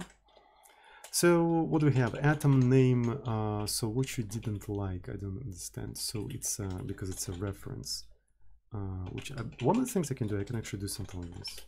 All right, that will automatically be referenced. Okay, so cool. Tape default, and we're cloning it, and we can't clone it because S expression is not clonable. That's fixable relatively easily, so we're gonna clone this entire thing now. Right, and what do we have in here? So I'm printing the current state. When I'm printing sexper, like this, I want to actually render it properly. Because of that, I need to implement the display trait for that. All right, so let me see. So let's do use std fmt, and we're going to just implement and say fmt display for sexper NSA. There we go. So I don't know what kind of method we have to put in here, but the compiler is going to tell me. Right, so it has to be this shit. So we have to put it in here. So first we have to accept ourselves, then we have to accept the formatter. Right, then we have to accept, then we have to return the results of this entire thing. The result, and this is where we have to render this entire thing. Okay, so rendering this entire thing is actually pretty straightforward. So if it's an atom, we just render the name. So self atom name, simply write into f that specific name, but not really. We can even do something like this, name. we have to do it like that. Name, but ignore everything else. So in that, we'll just print that. If it's a list, all right, so this is going to be interesting. So we're going to have items and we don't care about anything else. So we'll have to first write this thing and we're going to enclose it like that. And then for items, for item in items, we're going to be doing write item into F. But then, depending on whether it's the first element or not the first element, we have to pad it appropriately. So I think it would be nice to enumerate. So then we have this thing. And if I is equal to 0, we just do that. Otherwise, we essentially put a space in here. So on top of that, we're returning results. So it would be nice to maybe do these kind of things. Right. So here we don't really have to do anything. Okay. So let's see if it's going to work. So does it work? Enumerate, not a vector. Let's iterate this thing then. So what else do we have? Okay. So what you don't like? Name, no field name. Okay, so what I want to print in here, I want to print the state like so. And state does in fact have the display implementation now. So that's pretty cool. Symbol name. Right, so I'm printing.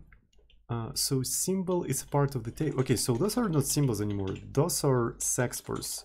So, and we can quite easily just render this sexper. We might as well maybe call it something like item or something else. I'm not quite sure, but whatever. What else do we have in here? So when I'm taking the entry state, I'm actually returning this sexper. Right. So what else? When I'm okay. So this is cool. So we went to the parsing. When I'm parsing the case, I'm trying to parse only the symbols. It's not the case anymore. We have to parse sexpers. Sexper. Parts like so.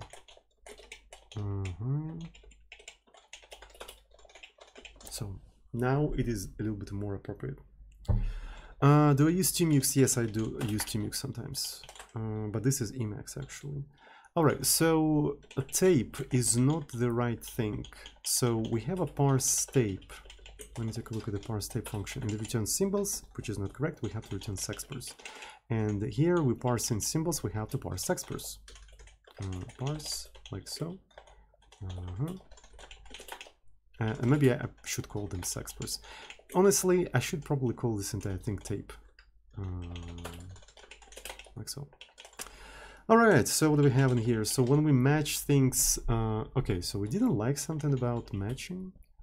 Non-exhaustive, that's understandable, right? So for the rest of the patterns in here, we just return always false because they don't match the type. So what you don't, explicit lifetime is expected. So you want me to put NSA in here, I see. All right, so, okay, substitute, okay, that's cool. So substitution for the sexper, all right, so, all right. Let me match self. So self atom, right, and atom has a certain name. So we have several situations. If name is equal to the name of the var, it's super easy. We just return the symbol that we need to substitute it with. Otherwise, we return self essentially. Yeah, so self atom name symbol. Otherwise, we return self. Fair enough. Self list. So this is items, and we don't care about everything else. Ooh, this one is interesting. So we are looking at this thing. We're not consuming it, by the way. So that means I need to construct a completely new one. I need to construct a completely new list. Which means I have an opportunity to use map. So I can do iter, then I can map this entire thing. I can take an item, and within the item I can substitute. So we're supposed to actually call substitute with T, but whatever. So var with symbol, right, I'm substituting it like that, and then I collect this entire thing, into the new items, and I actually return self list these new items. So that's pretty cool. But I also need to actually have like open parent in here, so let's put it like that, and like maybe swap them around like so. Look at that, isn't that poggers? So it will know that it's a vector from here, hopefully. Hopefully the type inference will know that this thing must be vector, otherwise this is a shit language. If this language can't infer that this is a vector, it's a shit language. I'm telling you, bro. I'm fucking telling you, bro. So let's see. Okay, it seems to be it actually inferred that. All right, so what did you expect? Expected but found sexpert. That's really bizarre, honestly. Why did you expect that? So sexpert, that was a close one. Yeah, true. So what the fuck is going on in here? Like, why it expect... Ah, freaking bruv. I see. To do fucked me up yet again. So yeah, we have to dereference this entire thing. What else do we have in here? Open parent. So what you don't like about open parent, because it's a pointer. So let's dereference this entire thing. Expect... Oh yeah, freaking bruv.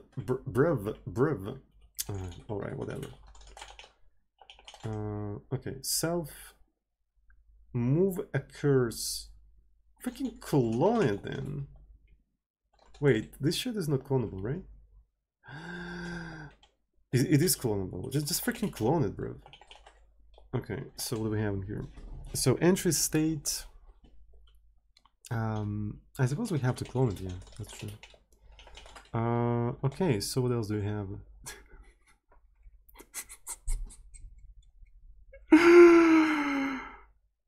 Holy shit. Look at this error reporting. Look at this fucking error reporting. How somebody spent time fucking writing a renderer for this shit. Holy fuck. This is what Rust Foundation used Mozilla Foundation money for, just to implement that. Oh my god.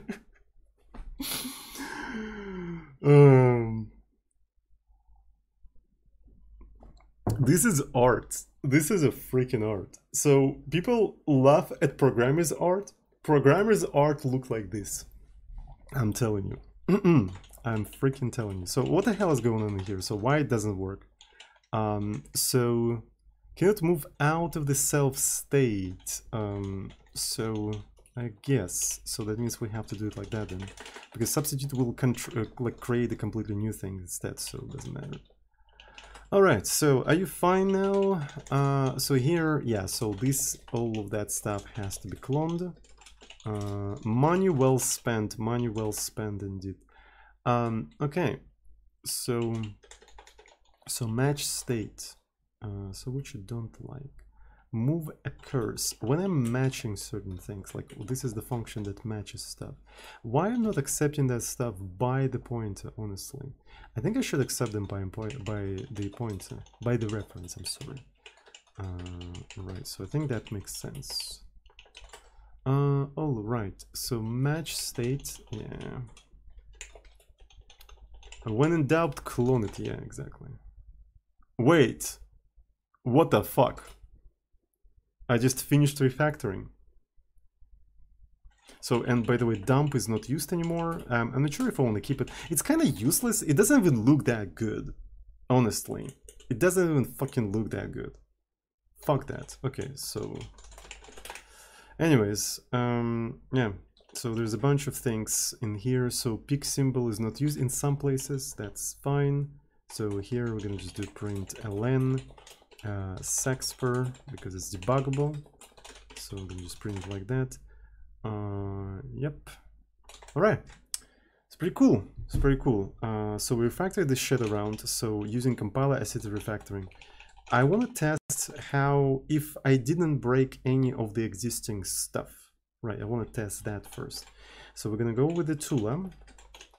And so we're going to start with the increment example. I'm going to start with the even bits. Oh my God. So I don't know how to organize my things, honestly. Okay, so even bits. All right, so that's fair. So this is the bits of the number that we try to increment, and it's a least significant bit, so it just replaced this thing with 1 and stopped. So that's fair. That didn't break. So what about odd bits? And for the odd bits, right, so you had these sort of odd bits. It actually filled all of the ones with zeros, then it reached the first 0 and replaced it with 1, and that effectively incremented this entire thing. So that seems to be working. So okay, let's try the balancing parentheses, right? So we're gonna have 0, 2 parents. So the program balanced, and 0, 2 parents. So parents tape. Okay, unknown keyword. All right, this is already interesting. This is already interesting, and this is because our parser does not properly parses these things. Right, so it's kind of interesting. It's kind of interesting. I wonder if I can quickly implement that. So this is a parser problem. Okay, so parent literals, and this is going to be tape. So essentially, let's have something like this, and try to tokenize that. It's going to be pretty bad. Test Lexa parent literals. Yeah, look at that.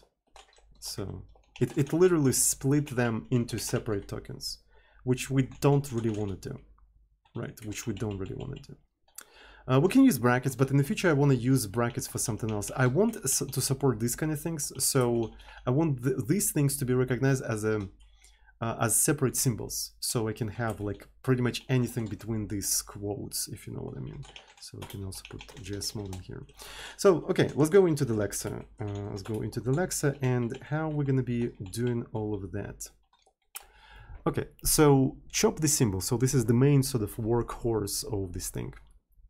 So we're stripping off white spaces and comments, that's understandable. If after that the source is empty, we just return none, that's understandable. So here we have, we get the location of the current thing. If one of these things are special, we just chop off this thing as a separate token. If none of these things were special, we stripping off everything until we encounter white space or a special character. Right, so that's what we're doing here. Okay, another thing we can do in here, in fact, is check if we start with quote. Right, so if self-source starts with, right, if it starts with quote, this is basically where we can start our thing. So we're gonna start with the source. Let me see, source char indices. All right, so we're gonna start with the char indices, and this is gonna be mutable char indices, like so. So afterwards, I want to skip one thing in here. Right, so how I'm going to say that, I'm gonna just do next, and I kind of want to unwrap that. Right, so because we already checked that it starts with a quote, so it's definitely not gonna fail. And I want to advance location, right? So I'm advancing location afterwards. Advanced location accepts the character, and it needs the character so it can decide whether to update new line or not. Okay, after that, I'm doing the following thing. I'm continuing the following stuff. While sum x, I do char, so this is going to be more like you know, I, but I'm not sure if I care about I, so I'm going to be skipping that. Char indices next. Right, and what I'm doing, I'm constantly sort of like updating the location. So if x is equal to that, I must break out of that thing. I must break out of that thing. So, and now I need to figure out the end of this entire story. So the end of this entire story is going to be basically next, but I only care about the index. I only care about the index, but we can also reach the end of this entire thing, so I need to unwrap this stuff. I need to unwrap this stuff and replace it with self-source length. So this is sort of the last thing, and this is the end. And essentially, the result is going to be name equal self-source end. So then we're chopping off whatever we've got in here. Is going to be, of course, this is that. Self starting from end until the end. And we simply return symbol name location, like so. So, and I think that's how we can chop off that sort of literal. We do not support escaping in here, but maybe this is something that we'll do. So implement escaping inside of symbol literals. Yeah. All right, so let's see if it's going to compile, if it's going to work or not. Char indices, so advanced look. Yeah, that's fair. How do you take only the second thing? Is that how we do that? I don't remember. What was that? Who remembers how to take the nth one? Is that something within the tuple?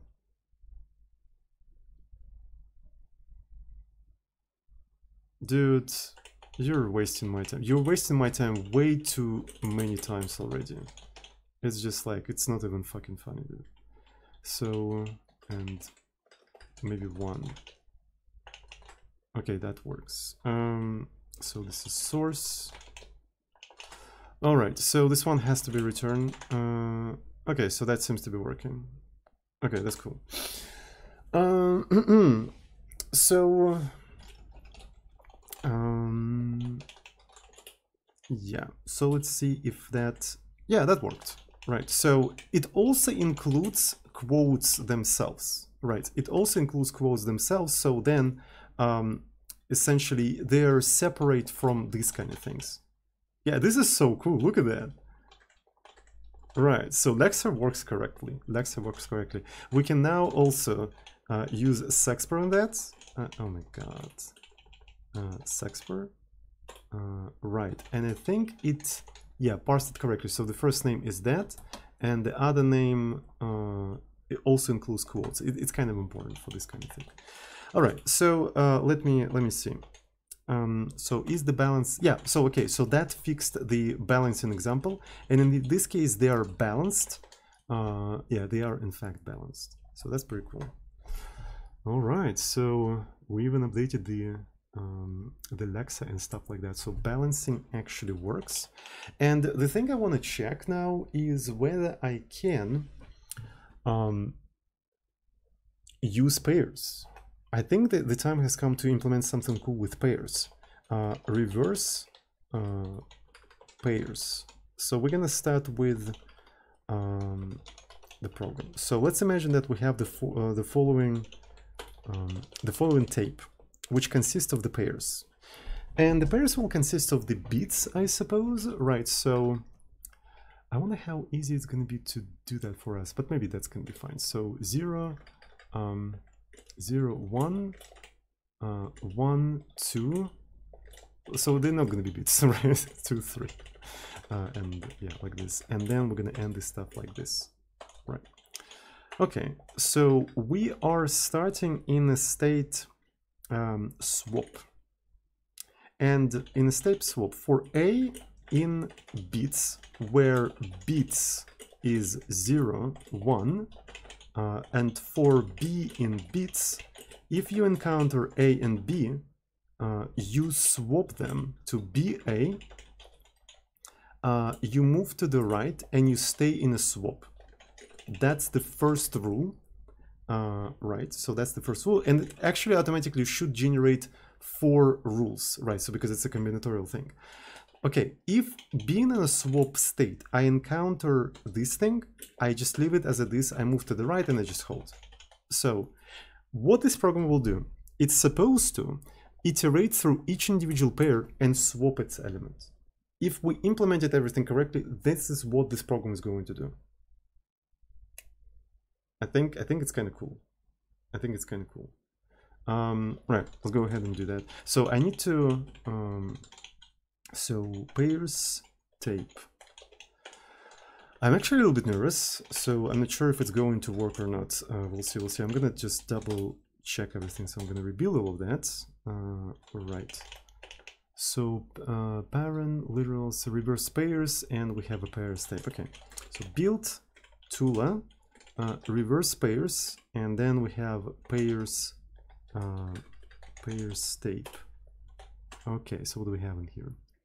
Expected. Okay, so that's fine. Everything's fine. Everything's fine. And nothing really happened. It didn't even. Okay, so these are not bits. These are numbers, I think. So let's call them numbers. So 2, 3. So we need to have 2, 3. So numbers. I'm a little bit dumb today.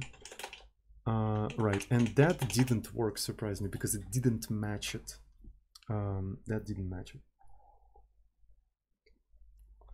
It halted because it didn't think that it actually found anything in here. So that's cool. All right. So thank you so much, the Dual LP, for Twitch contribution. Thank you. 3 months. What should I say here? You're making great content, by the way. Thank you for saying that. Right. So I don't really know what the fuck is going on in here. I don't really know. Probably we didn't match that stuff, so we need to go into the source code and see if the match is working. Match. So what is it? So matches. So we're checking this kind of stuff, and then if it doesn't match, so matching here is fine. Matching here is fine. So the Tula. So match state. How do we match all of that stuff? But honestly, I don't even know how to debug that, right? So I don't really know how to debug that. So I want to kind of make a small break, chat, because I need to think about that. So let's make a small break. All right, so the problem is probably somewhere with the match state. It's definitely somewhere with the match state. So, and how do we do match state? We actually do that recursively. So let me maybe find what kind of things we're doing here. So if I just try to trace match state, I think it's not going to be a great idea, honestly. Right, so I can do state, which is going to be just state, and then read, which is going to be just read. But since it's a recursive thing, I think it's not going to be that particularly useful. Right, because it's yeah, there's something wrong is here. When we're doing this kind of thing, so we substitute in some of this stuff.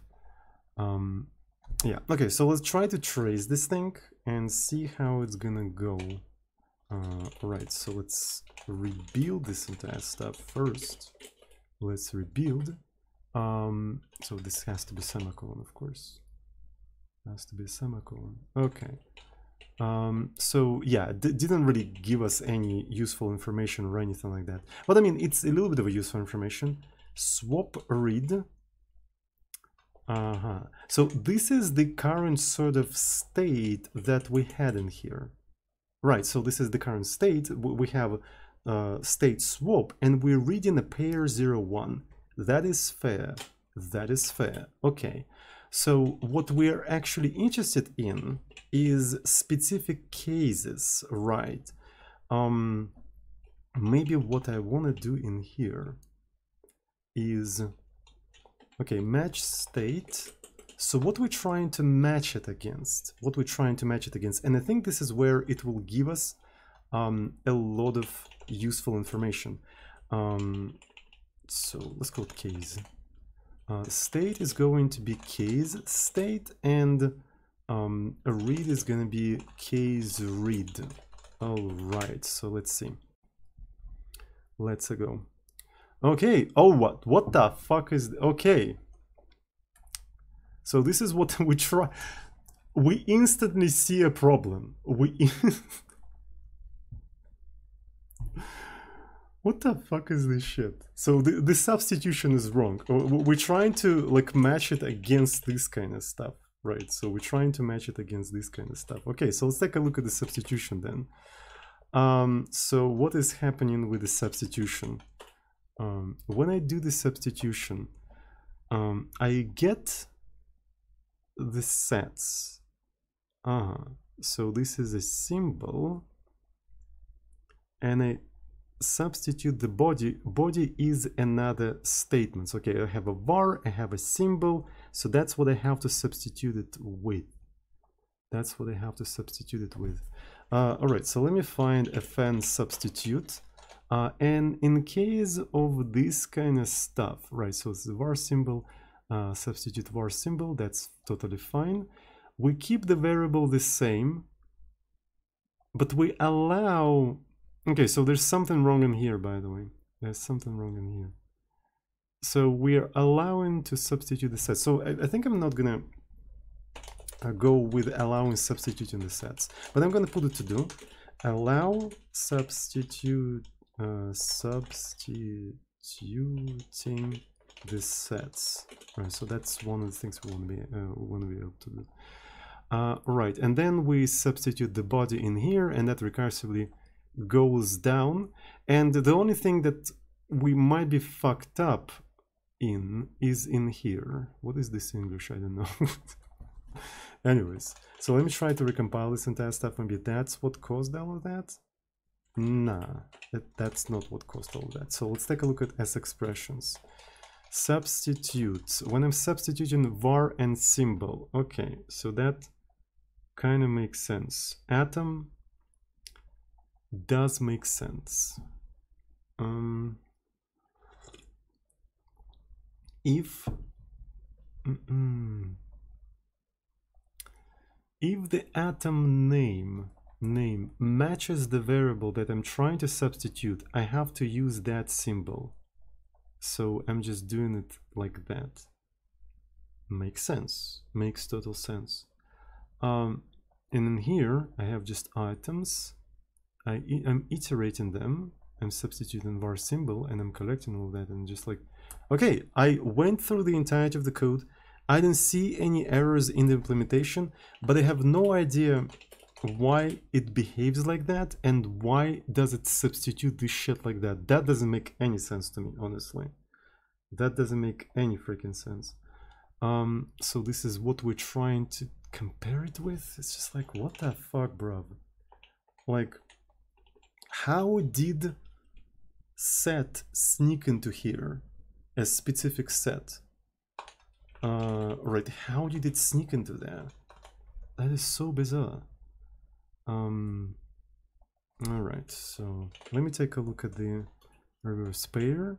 So A and B, right, so yeah, that makes sense. That makes sense.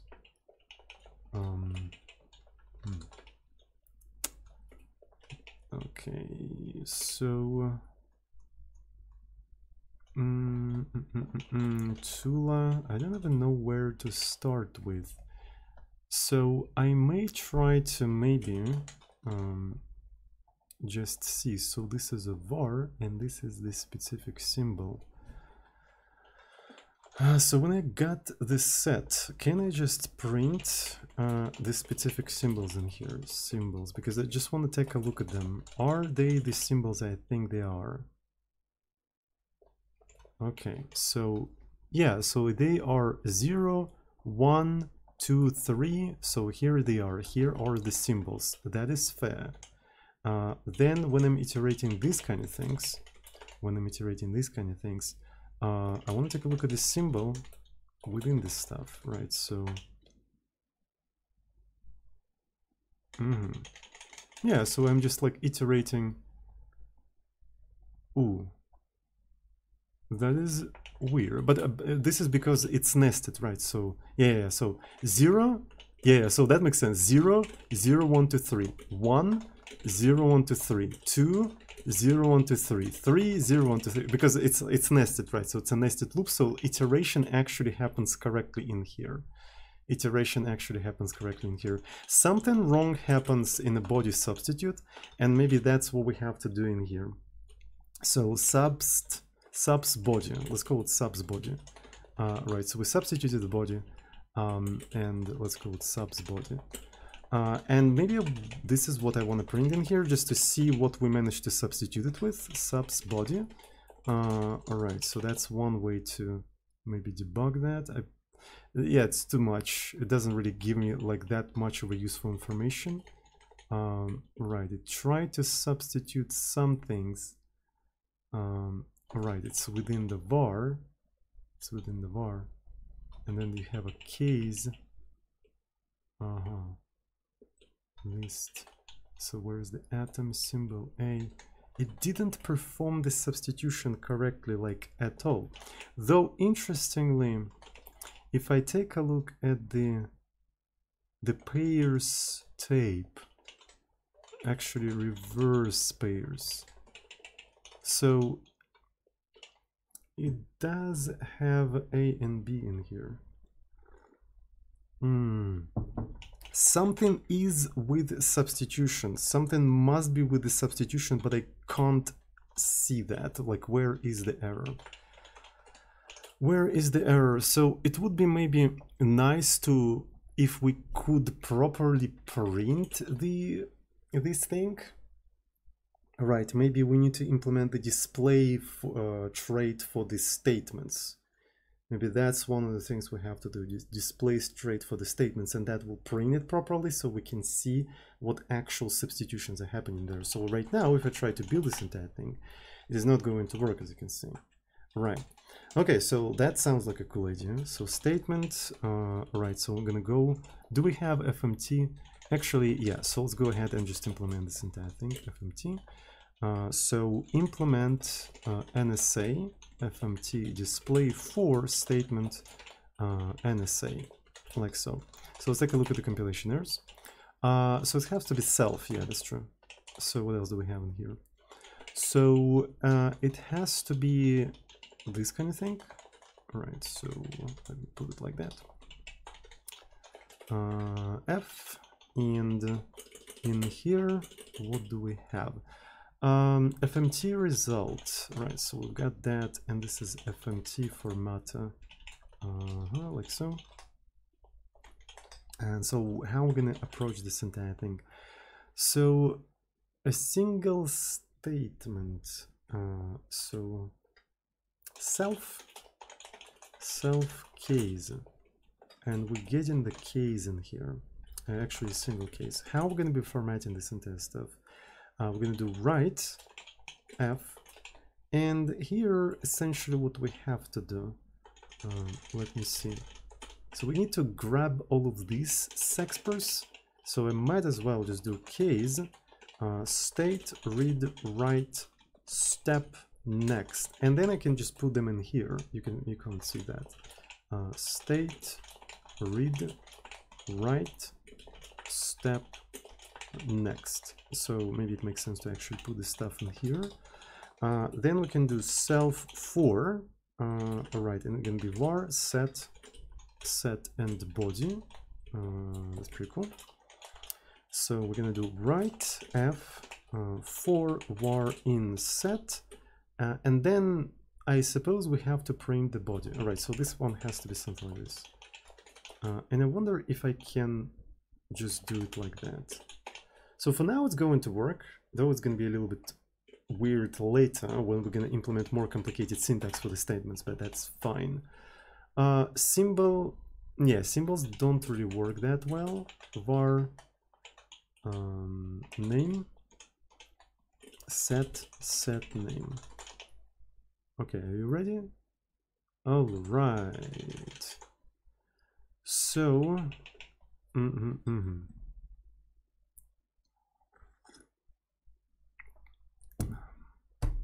that doesn't make any fucking sense, honestly.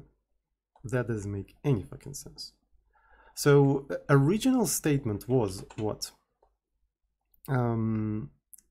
Pairs. There's some very, very dumb mistake somewhere.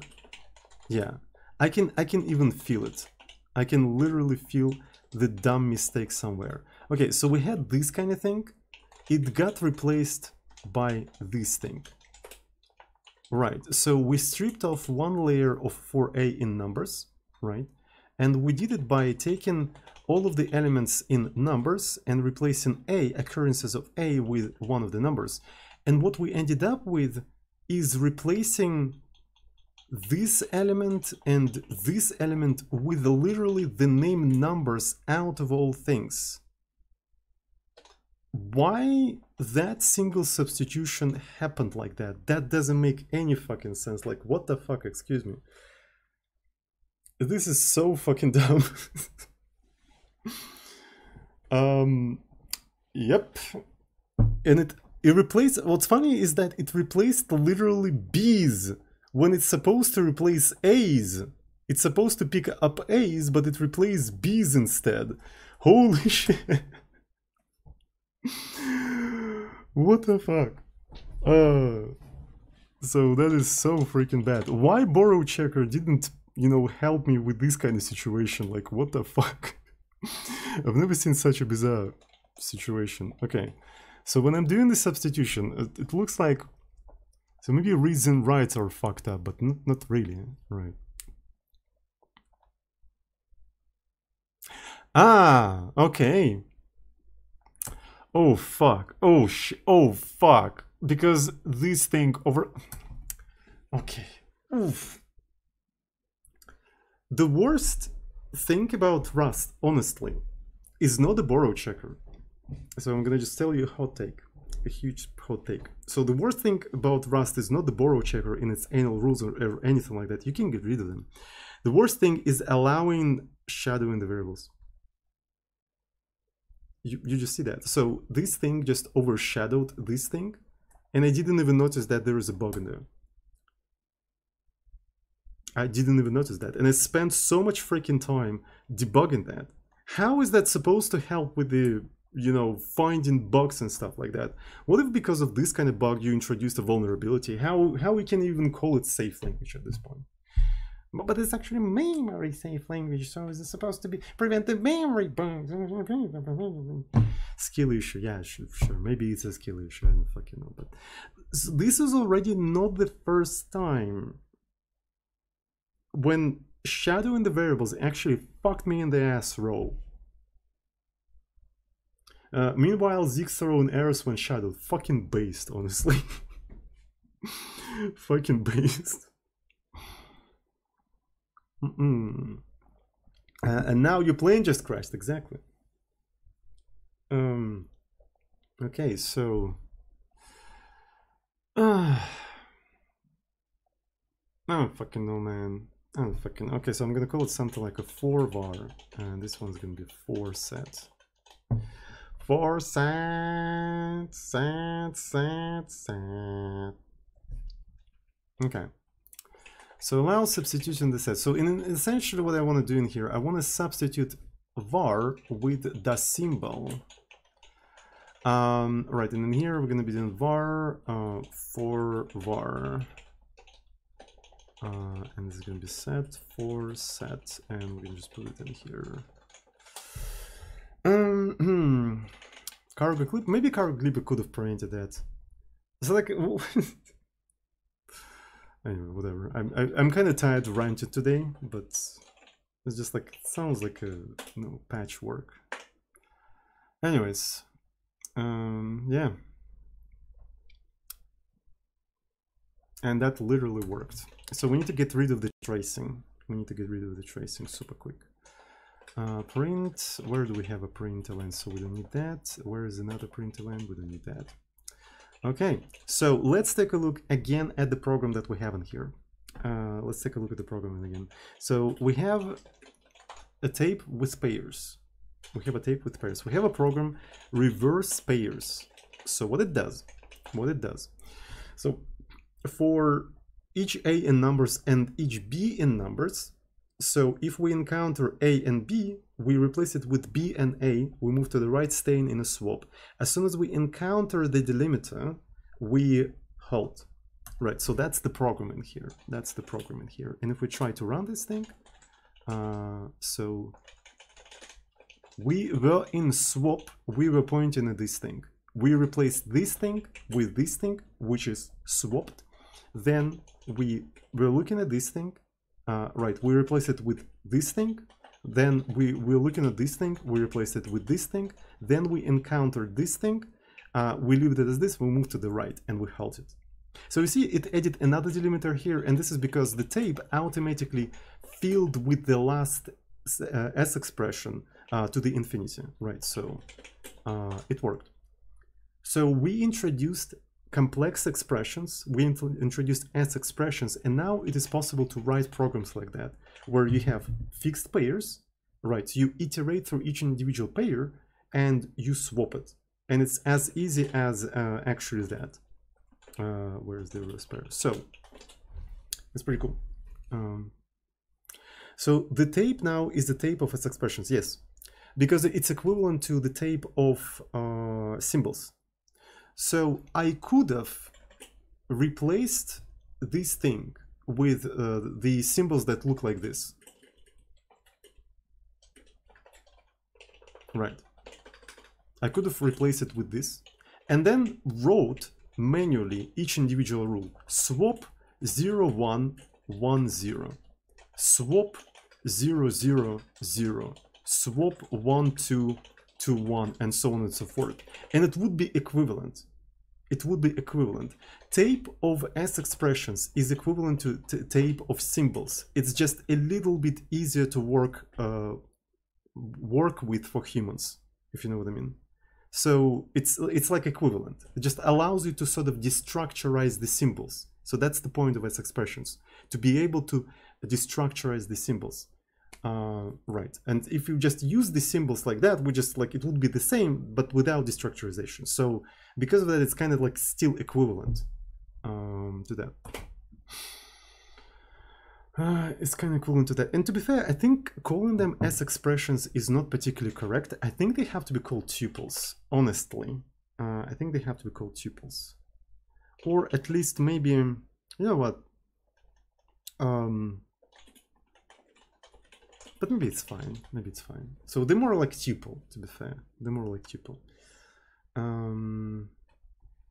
So that's pretty cool. And that will make it a little bit more powerful. And you can use as expressions also for the state. Again, let's write a very interesting tape. So let me do something like this. We can even probably start with rule 110, right? As a originally described rule 110. Let me take a look at the rule 110 and see if it's going to be actually work. I think it will already work. In all fairness, I'm pretty sure it will work. Yeah, it will work. Rule 110 interior machine. Yeah, exactly. So we're going to be doing rule 110 interior machine. Let's go ahead and re-implement rule 110 from scratch yet again, just to see like you know how it's going to work and stuff. I'm going to like literally remove all of that, right? And we're going to start over so we know exactly what each individual instruction does, right? So we start at this first symbol. So we're going to denote this state as an entry. We encounter delimiter. We don't do anything with that delimiter. We move to the right and we switch to state that I would like to call I. Right, so this is going to be the case. So we are in here in a state I. In a state I, first of all, we have two things in here, right? So we have bits. Actually one thing, so we have bits in here.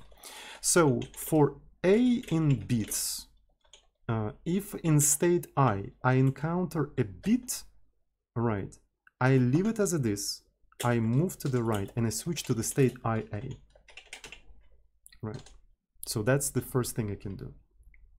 So I basically collected the bit and store it within the state. We can already test how this entire shit is going to work. So I'm going to take Tula. Where is it? Build Tula. Rule 110, Tula, rule 110 tape. Yeah, there we go. So as you can see, look at that. Entry state, encounter delimiter, move to the right, switch to I. Then in I state, encounter 0, switch to I0. If in the tape we had 1, we would have switched to I1. So as using S expressions instead of the symbols allows us to actually store information within the state. Again, it is still equivalent to just symbols. We could have just written like instead of states I0, something like _0, but then we'll have to manually write all the possible combinations. The need for S expressions is to allow this combinatorial generation of the rules automatically. So that's kind of the point, but it's still equivalent to the symbols. That's what's cool about this entire idea. Right, so that's what's cool about this entire idea. Okay, so we need to, since we're doing rule 110, we need a window of 3 bits. So for each A in bits, for each B in bits, when you are in a state IA and you encounter B, you leave that B as it is, you move to the right, but you switch into the state IAB. We collected the second bit in here.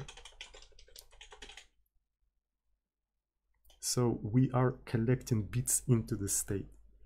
We're collecting bits into the state. So maybe it would make sense to actually maybe format these things like that. Right. So then for A in bits, for B in bits, for C in bits, if you are in a state IAB and you encounter C, we're gonna leave it as it is. But then, right, so we basically collected the window of 3. We basically collected the window of 3, but we are replacing the window at the center. So we need to move our head to the left now. Right, and I'm going to switch to a special state called R, which is a lookup state for the rule 110. Right, so this is going to be RABC.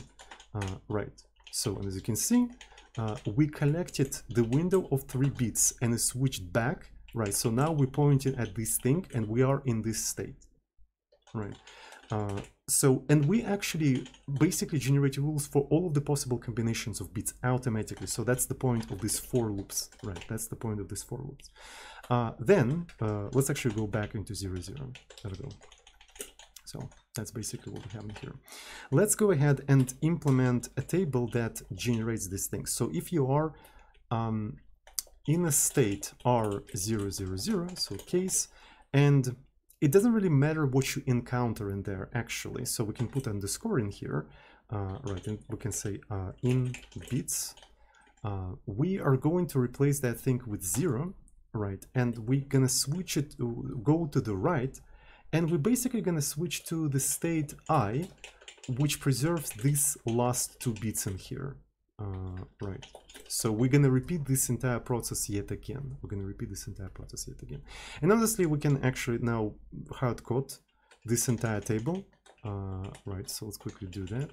So 1, 1, 1, 1, 1. Right, so did I do like a 1, 1, 1, 1, then 1, 1, 1, 1, 1, 1. Right, so, and in here, I'm gonna replace this stuff with that, and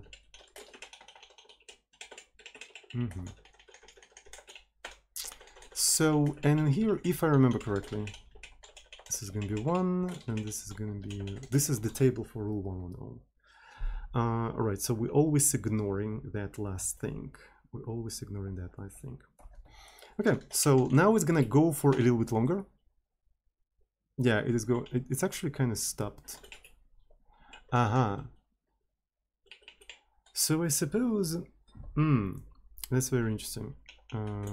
Let me see. Let me get rid of these rules. I think I did a little bit of a fucky-wacky. Right. So I'm gonna replace this stuff with that. So then I'm going into this thing. So, but effectively, yeah, I need to switch to that one. It's kind of weird. Did I fuck up something? I feel like I fucked up something, but I'm not really sure what exactly. Too fast. Right, let me see. I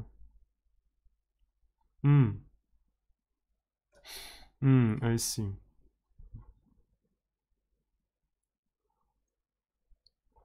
I kind of need to do 2 steps now. Yeah, I kind of need to do 2 steps. So after that, I replaced it, I moved to the right.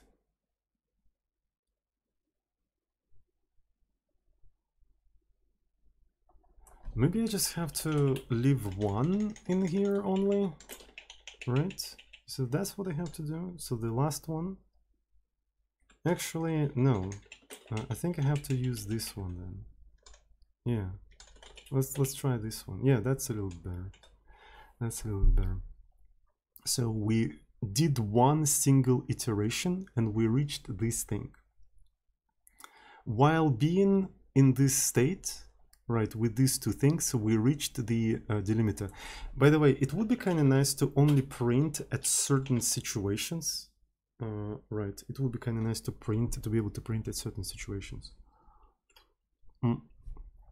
So obviously we have this kind of state, which can be denoted as something like this. All right, so case I, A and B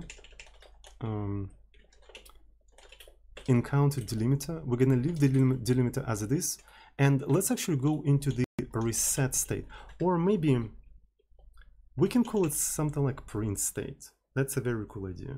Let's call it a print state. And in a print state, we can actually encounter maybe whatever. You know what I'm thinking? Let's introduce a couple of more commands for this step. So let's introduce dot, which is basically don't move anywhere state, right?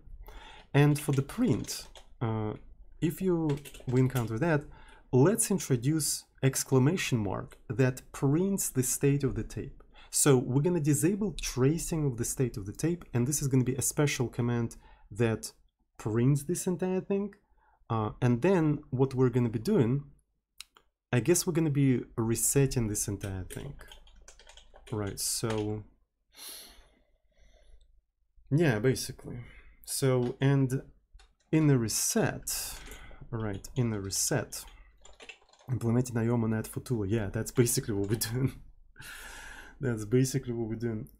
In the reset, but then we have to, okay, let's introduce something like reset 1, where we encounter this entire thing. We're gonna move to the left and we switch into the actual reset.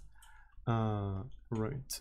So, and in case of a reset, right, for A in bits, then we encounter A and A, we switch back to this thing and we doing it like that.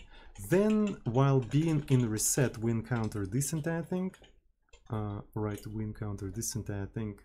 We, I guess, stay and we switching back to the entry, right? So, and by switching back to the entry, we essentially gonna, though honestly, the way we can do that, we can just go there and switch to I, right? Switch to I. So that's basically going to perform all that. So obviously it's not going to work right away because we have, so step is neither left or right, because now we introduce these kind of things. So it's not a step anymore, right? So it's not a step anymore. So it's sort of like an action, imperative action that, you know, the machine can perform outside of the reading and writing memory, right? So outside of reading and writing memory. Okay, so let's go ahead and introduce that. I think it's going to be interesting. So if we do stay, we literally don't do anything, right? So we literally don't do anything. And exclamation mark is going to be printing the state of the machine. Machine print, yeah. So we print in the machine. And I suppose by default, it would make sense to maybe get rid of the auto printing in here, right? So as you can see here, we're automatically printing. And this is going to be the way to go in the future, because we're going to write more and more complex program, and tracing each individual step for the program is not going to be feasible, right? So we want to be able to, we want to be more precise in terms of what exactly we're printing. And for that specific print, maybe we don't even want to print the head because it's going to add additional padding between the rows, so the rule 110 is not going to look that great anymore, I think, but we'll see. So let's actually give it a try. So let's do build.sh, and doesn't compile. So machine is it's actually self-print. Right. So yeah, it seems to be working. Let's go to the example, rule 110, and let's just see. I think it's... Can you see that, chat? Are you seeing what I'm seeing? All right, so this is precisely what I was talking about. So when I'm printing print, let's not print the head, I suppose. I see the triangles exactly. Exactly, my friend. Exactly. So I think we're getting the triangles. All right, so let me go to the rule 110, and I actually want to maybe extend the tape a little bit. Let's make the tape a little bit bigger. I think it's going to be beneficial to have the tape a tiny bit bigger. All right, and let's just run this entire thing. So yeah.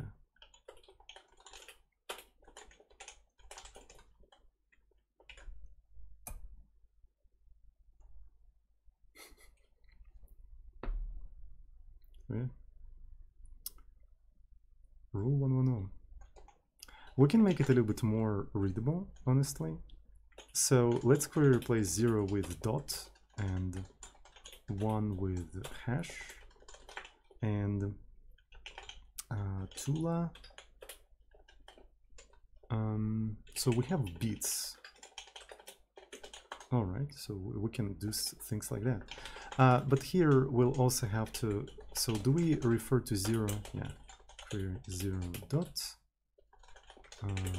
query 1 with hash. So yeah, the cool part of the Turing machine, it doesn't care, right? It literally doesn't care, right? So it's just symbols for this thing. Yep.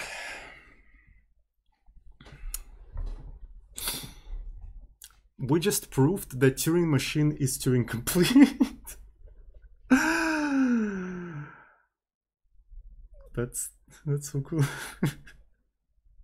So again, it's basically the original Turing machine, right? I could have implemented all of those things manually, right? I could have implemented all of these things manually. I could have hard-coded all of these rules. The only thing I implemented a simple preprocessor that just on top of this language allows me to generate all of these rules that I would have otherwise hard-coded myself manually. And that makes programming in this language way easier. Automata running on automata, yeah. So that's so freaking cool that you don't really need much, and it's already moving towards being a useful language. So that's so fucking cool. And it's basically already ready, like semantically, right? It can already do some cool things. I'm going to show you some interesting idea that I've had for this language.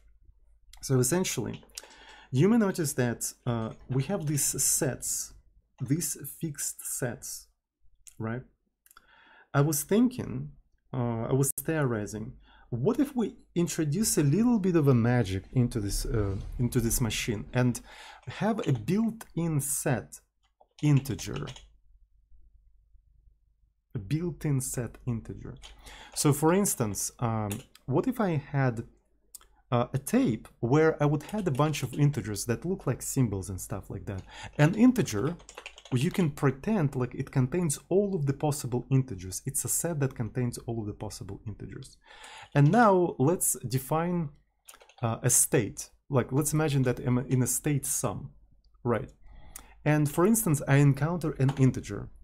Right, how can I say that a is an integer? I can say that for a in integer, right, integer. So in that case, what I'm going to do, I'm going to just say, all right, so I'm going to leave it as it is. I'm going to move it to the right, and I'm going to switch to the state sum a, right? So then in a state sum a, where a is obviously an integer, if I encounter b, where b is obviously also an integer, I'm going to actually replace it with a plus b, right, which is basically querying the integer from the set integer, which is the sum of these two things, and again can move to the right and move to some other thing like halt. Right. So what's interesting is that that allows me to have pretty useful things. I can do mathematical computations and stuff like that, and it's still in the spirit of this virtual machine. You can still think of it as actually generating rule for each individual integer in that specific set. There is a lot of integers and there is a lot of rules, but the compiler must do, the interpreter must do some sort of a magic to not actually generate all of the integers, but precisely like use whatever values there are in there. Right. So, and because of that, you can actually have like a useful language like that. You can introduce more magical sets, like for example, real, and that way you can have floats and shit. Well, you could probably do piano numbers, but I'm talking about actually making this language useful, which is kind of dangerous, right? So you don't really want to take like esoteric language and making it useful, because that's a huge time sink, right? Because you can get nerd sniped really hard and waste a lot of time on imaginary problems. But sometimes maybe that's exactly what you want to do. Who knows? And by the way, this syntax is ass, honestly. I want to introduce a syntax that allows you to basically collapse this kind of stuff like this, right? So this is equivalent to 2 for loops, right? So, and yeah, I really want to explore this idea of this like built-in magical infinite sets, right? So yeah, it's kind of cool. It's kind of cool. If you make it useful, someone is gonna build a production website in it. Yeah, that would be interesting. Like making, and holy shit, imagine making a website using Turing machine. Whew. I thought I grew out of that phase when I stopped programming in Haskell. Right. So I thought I grew out of that phase. So yeah, anyway, so we implemented S expressions for this language, and this language becomes more and more useful every day. So another thing that I would like to implement, and maybe some sort of a destructuring, right? So, right, so essentially maybe if you have pairs like this, I already demonstrated that. Right, so we probably not gonna do it like that. So 3, 4.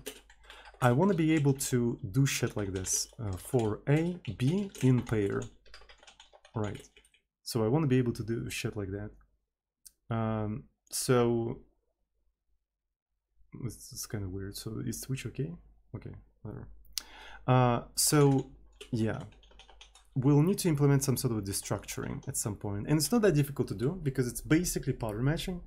And I already implemented pattern matching in Nock in one of my other languages, right? So if you never heard about it, so there's this language Nock.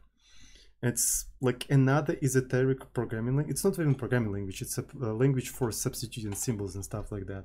And I already did pattern matching in there, and I can just like take the same idea and apply it in Tula, right? So in that way I'll be able to do these kind of things. So I think it's gonna be cool. Right, and for people who are watching on YouTube, I'm gonna actually put this here in the description. So yeah. Anyways, I think today was a pretty productive session. Thank you so much, Pixel Dog, for Twitch Managation with the message Tsodin Pogin at Tsodin Pogin indeed. So yeah, I guess that's it for today. Thanks everyone who's watching right now. I really appreciate that. Have a good one, and I see you all on the next recreation programming session with Mr. Azuzin. I love you all. Mwah.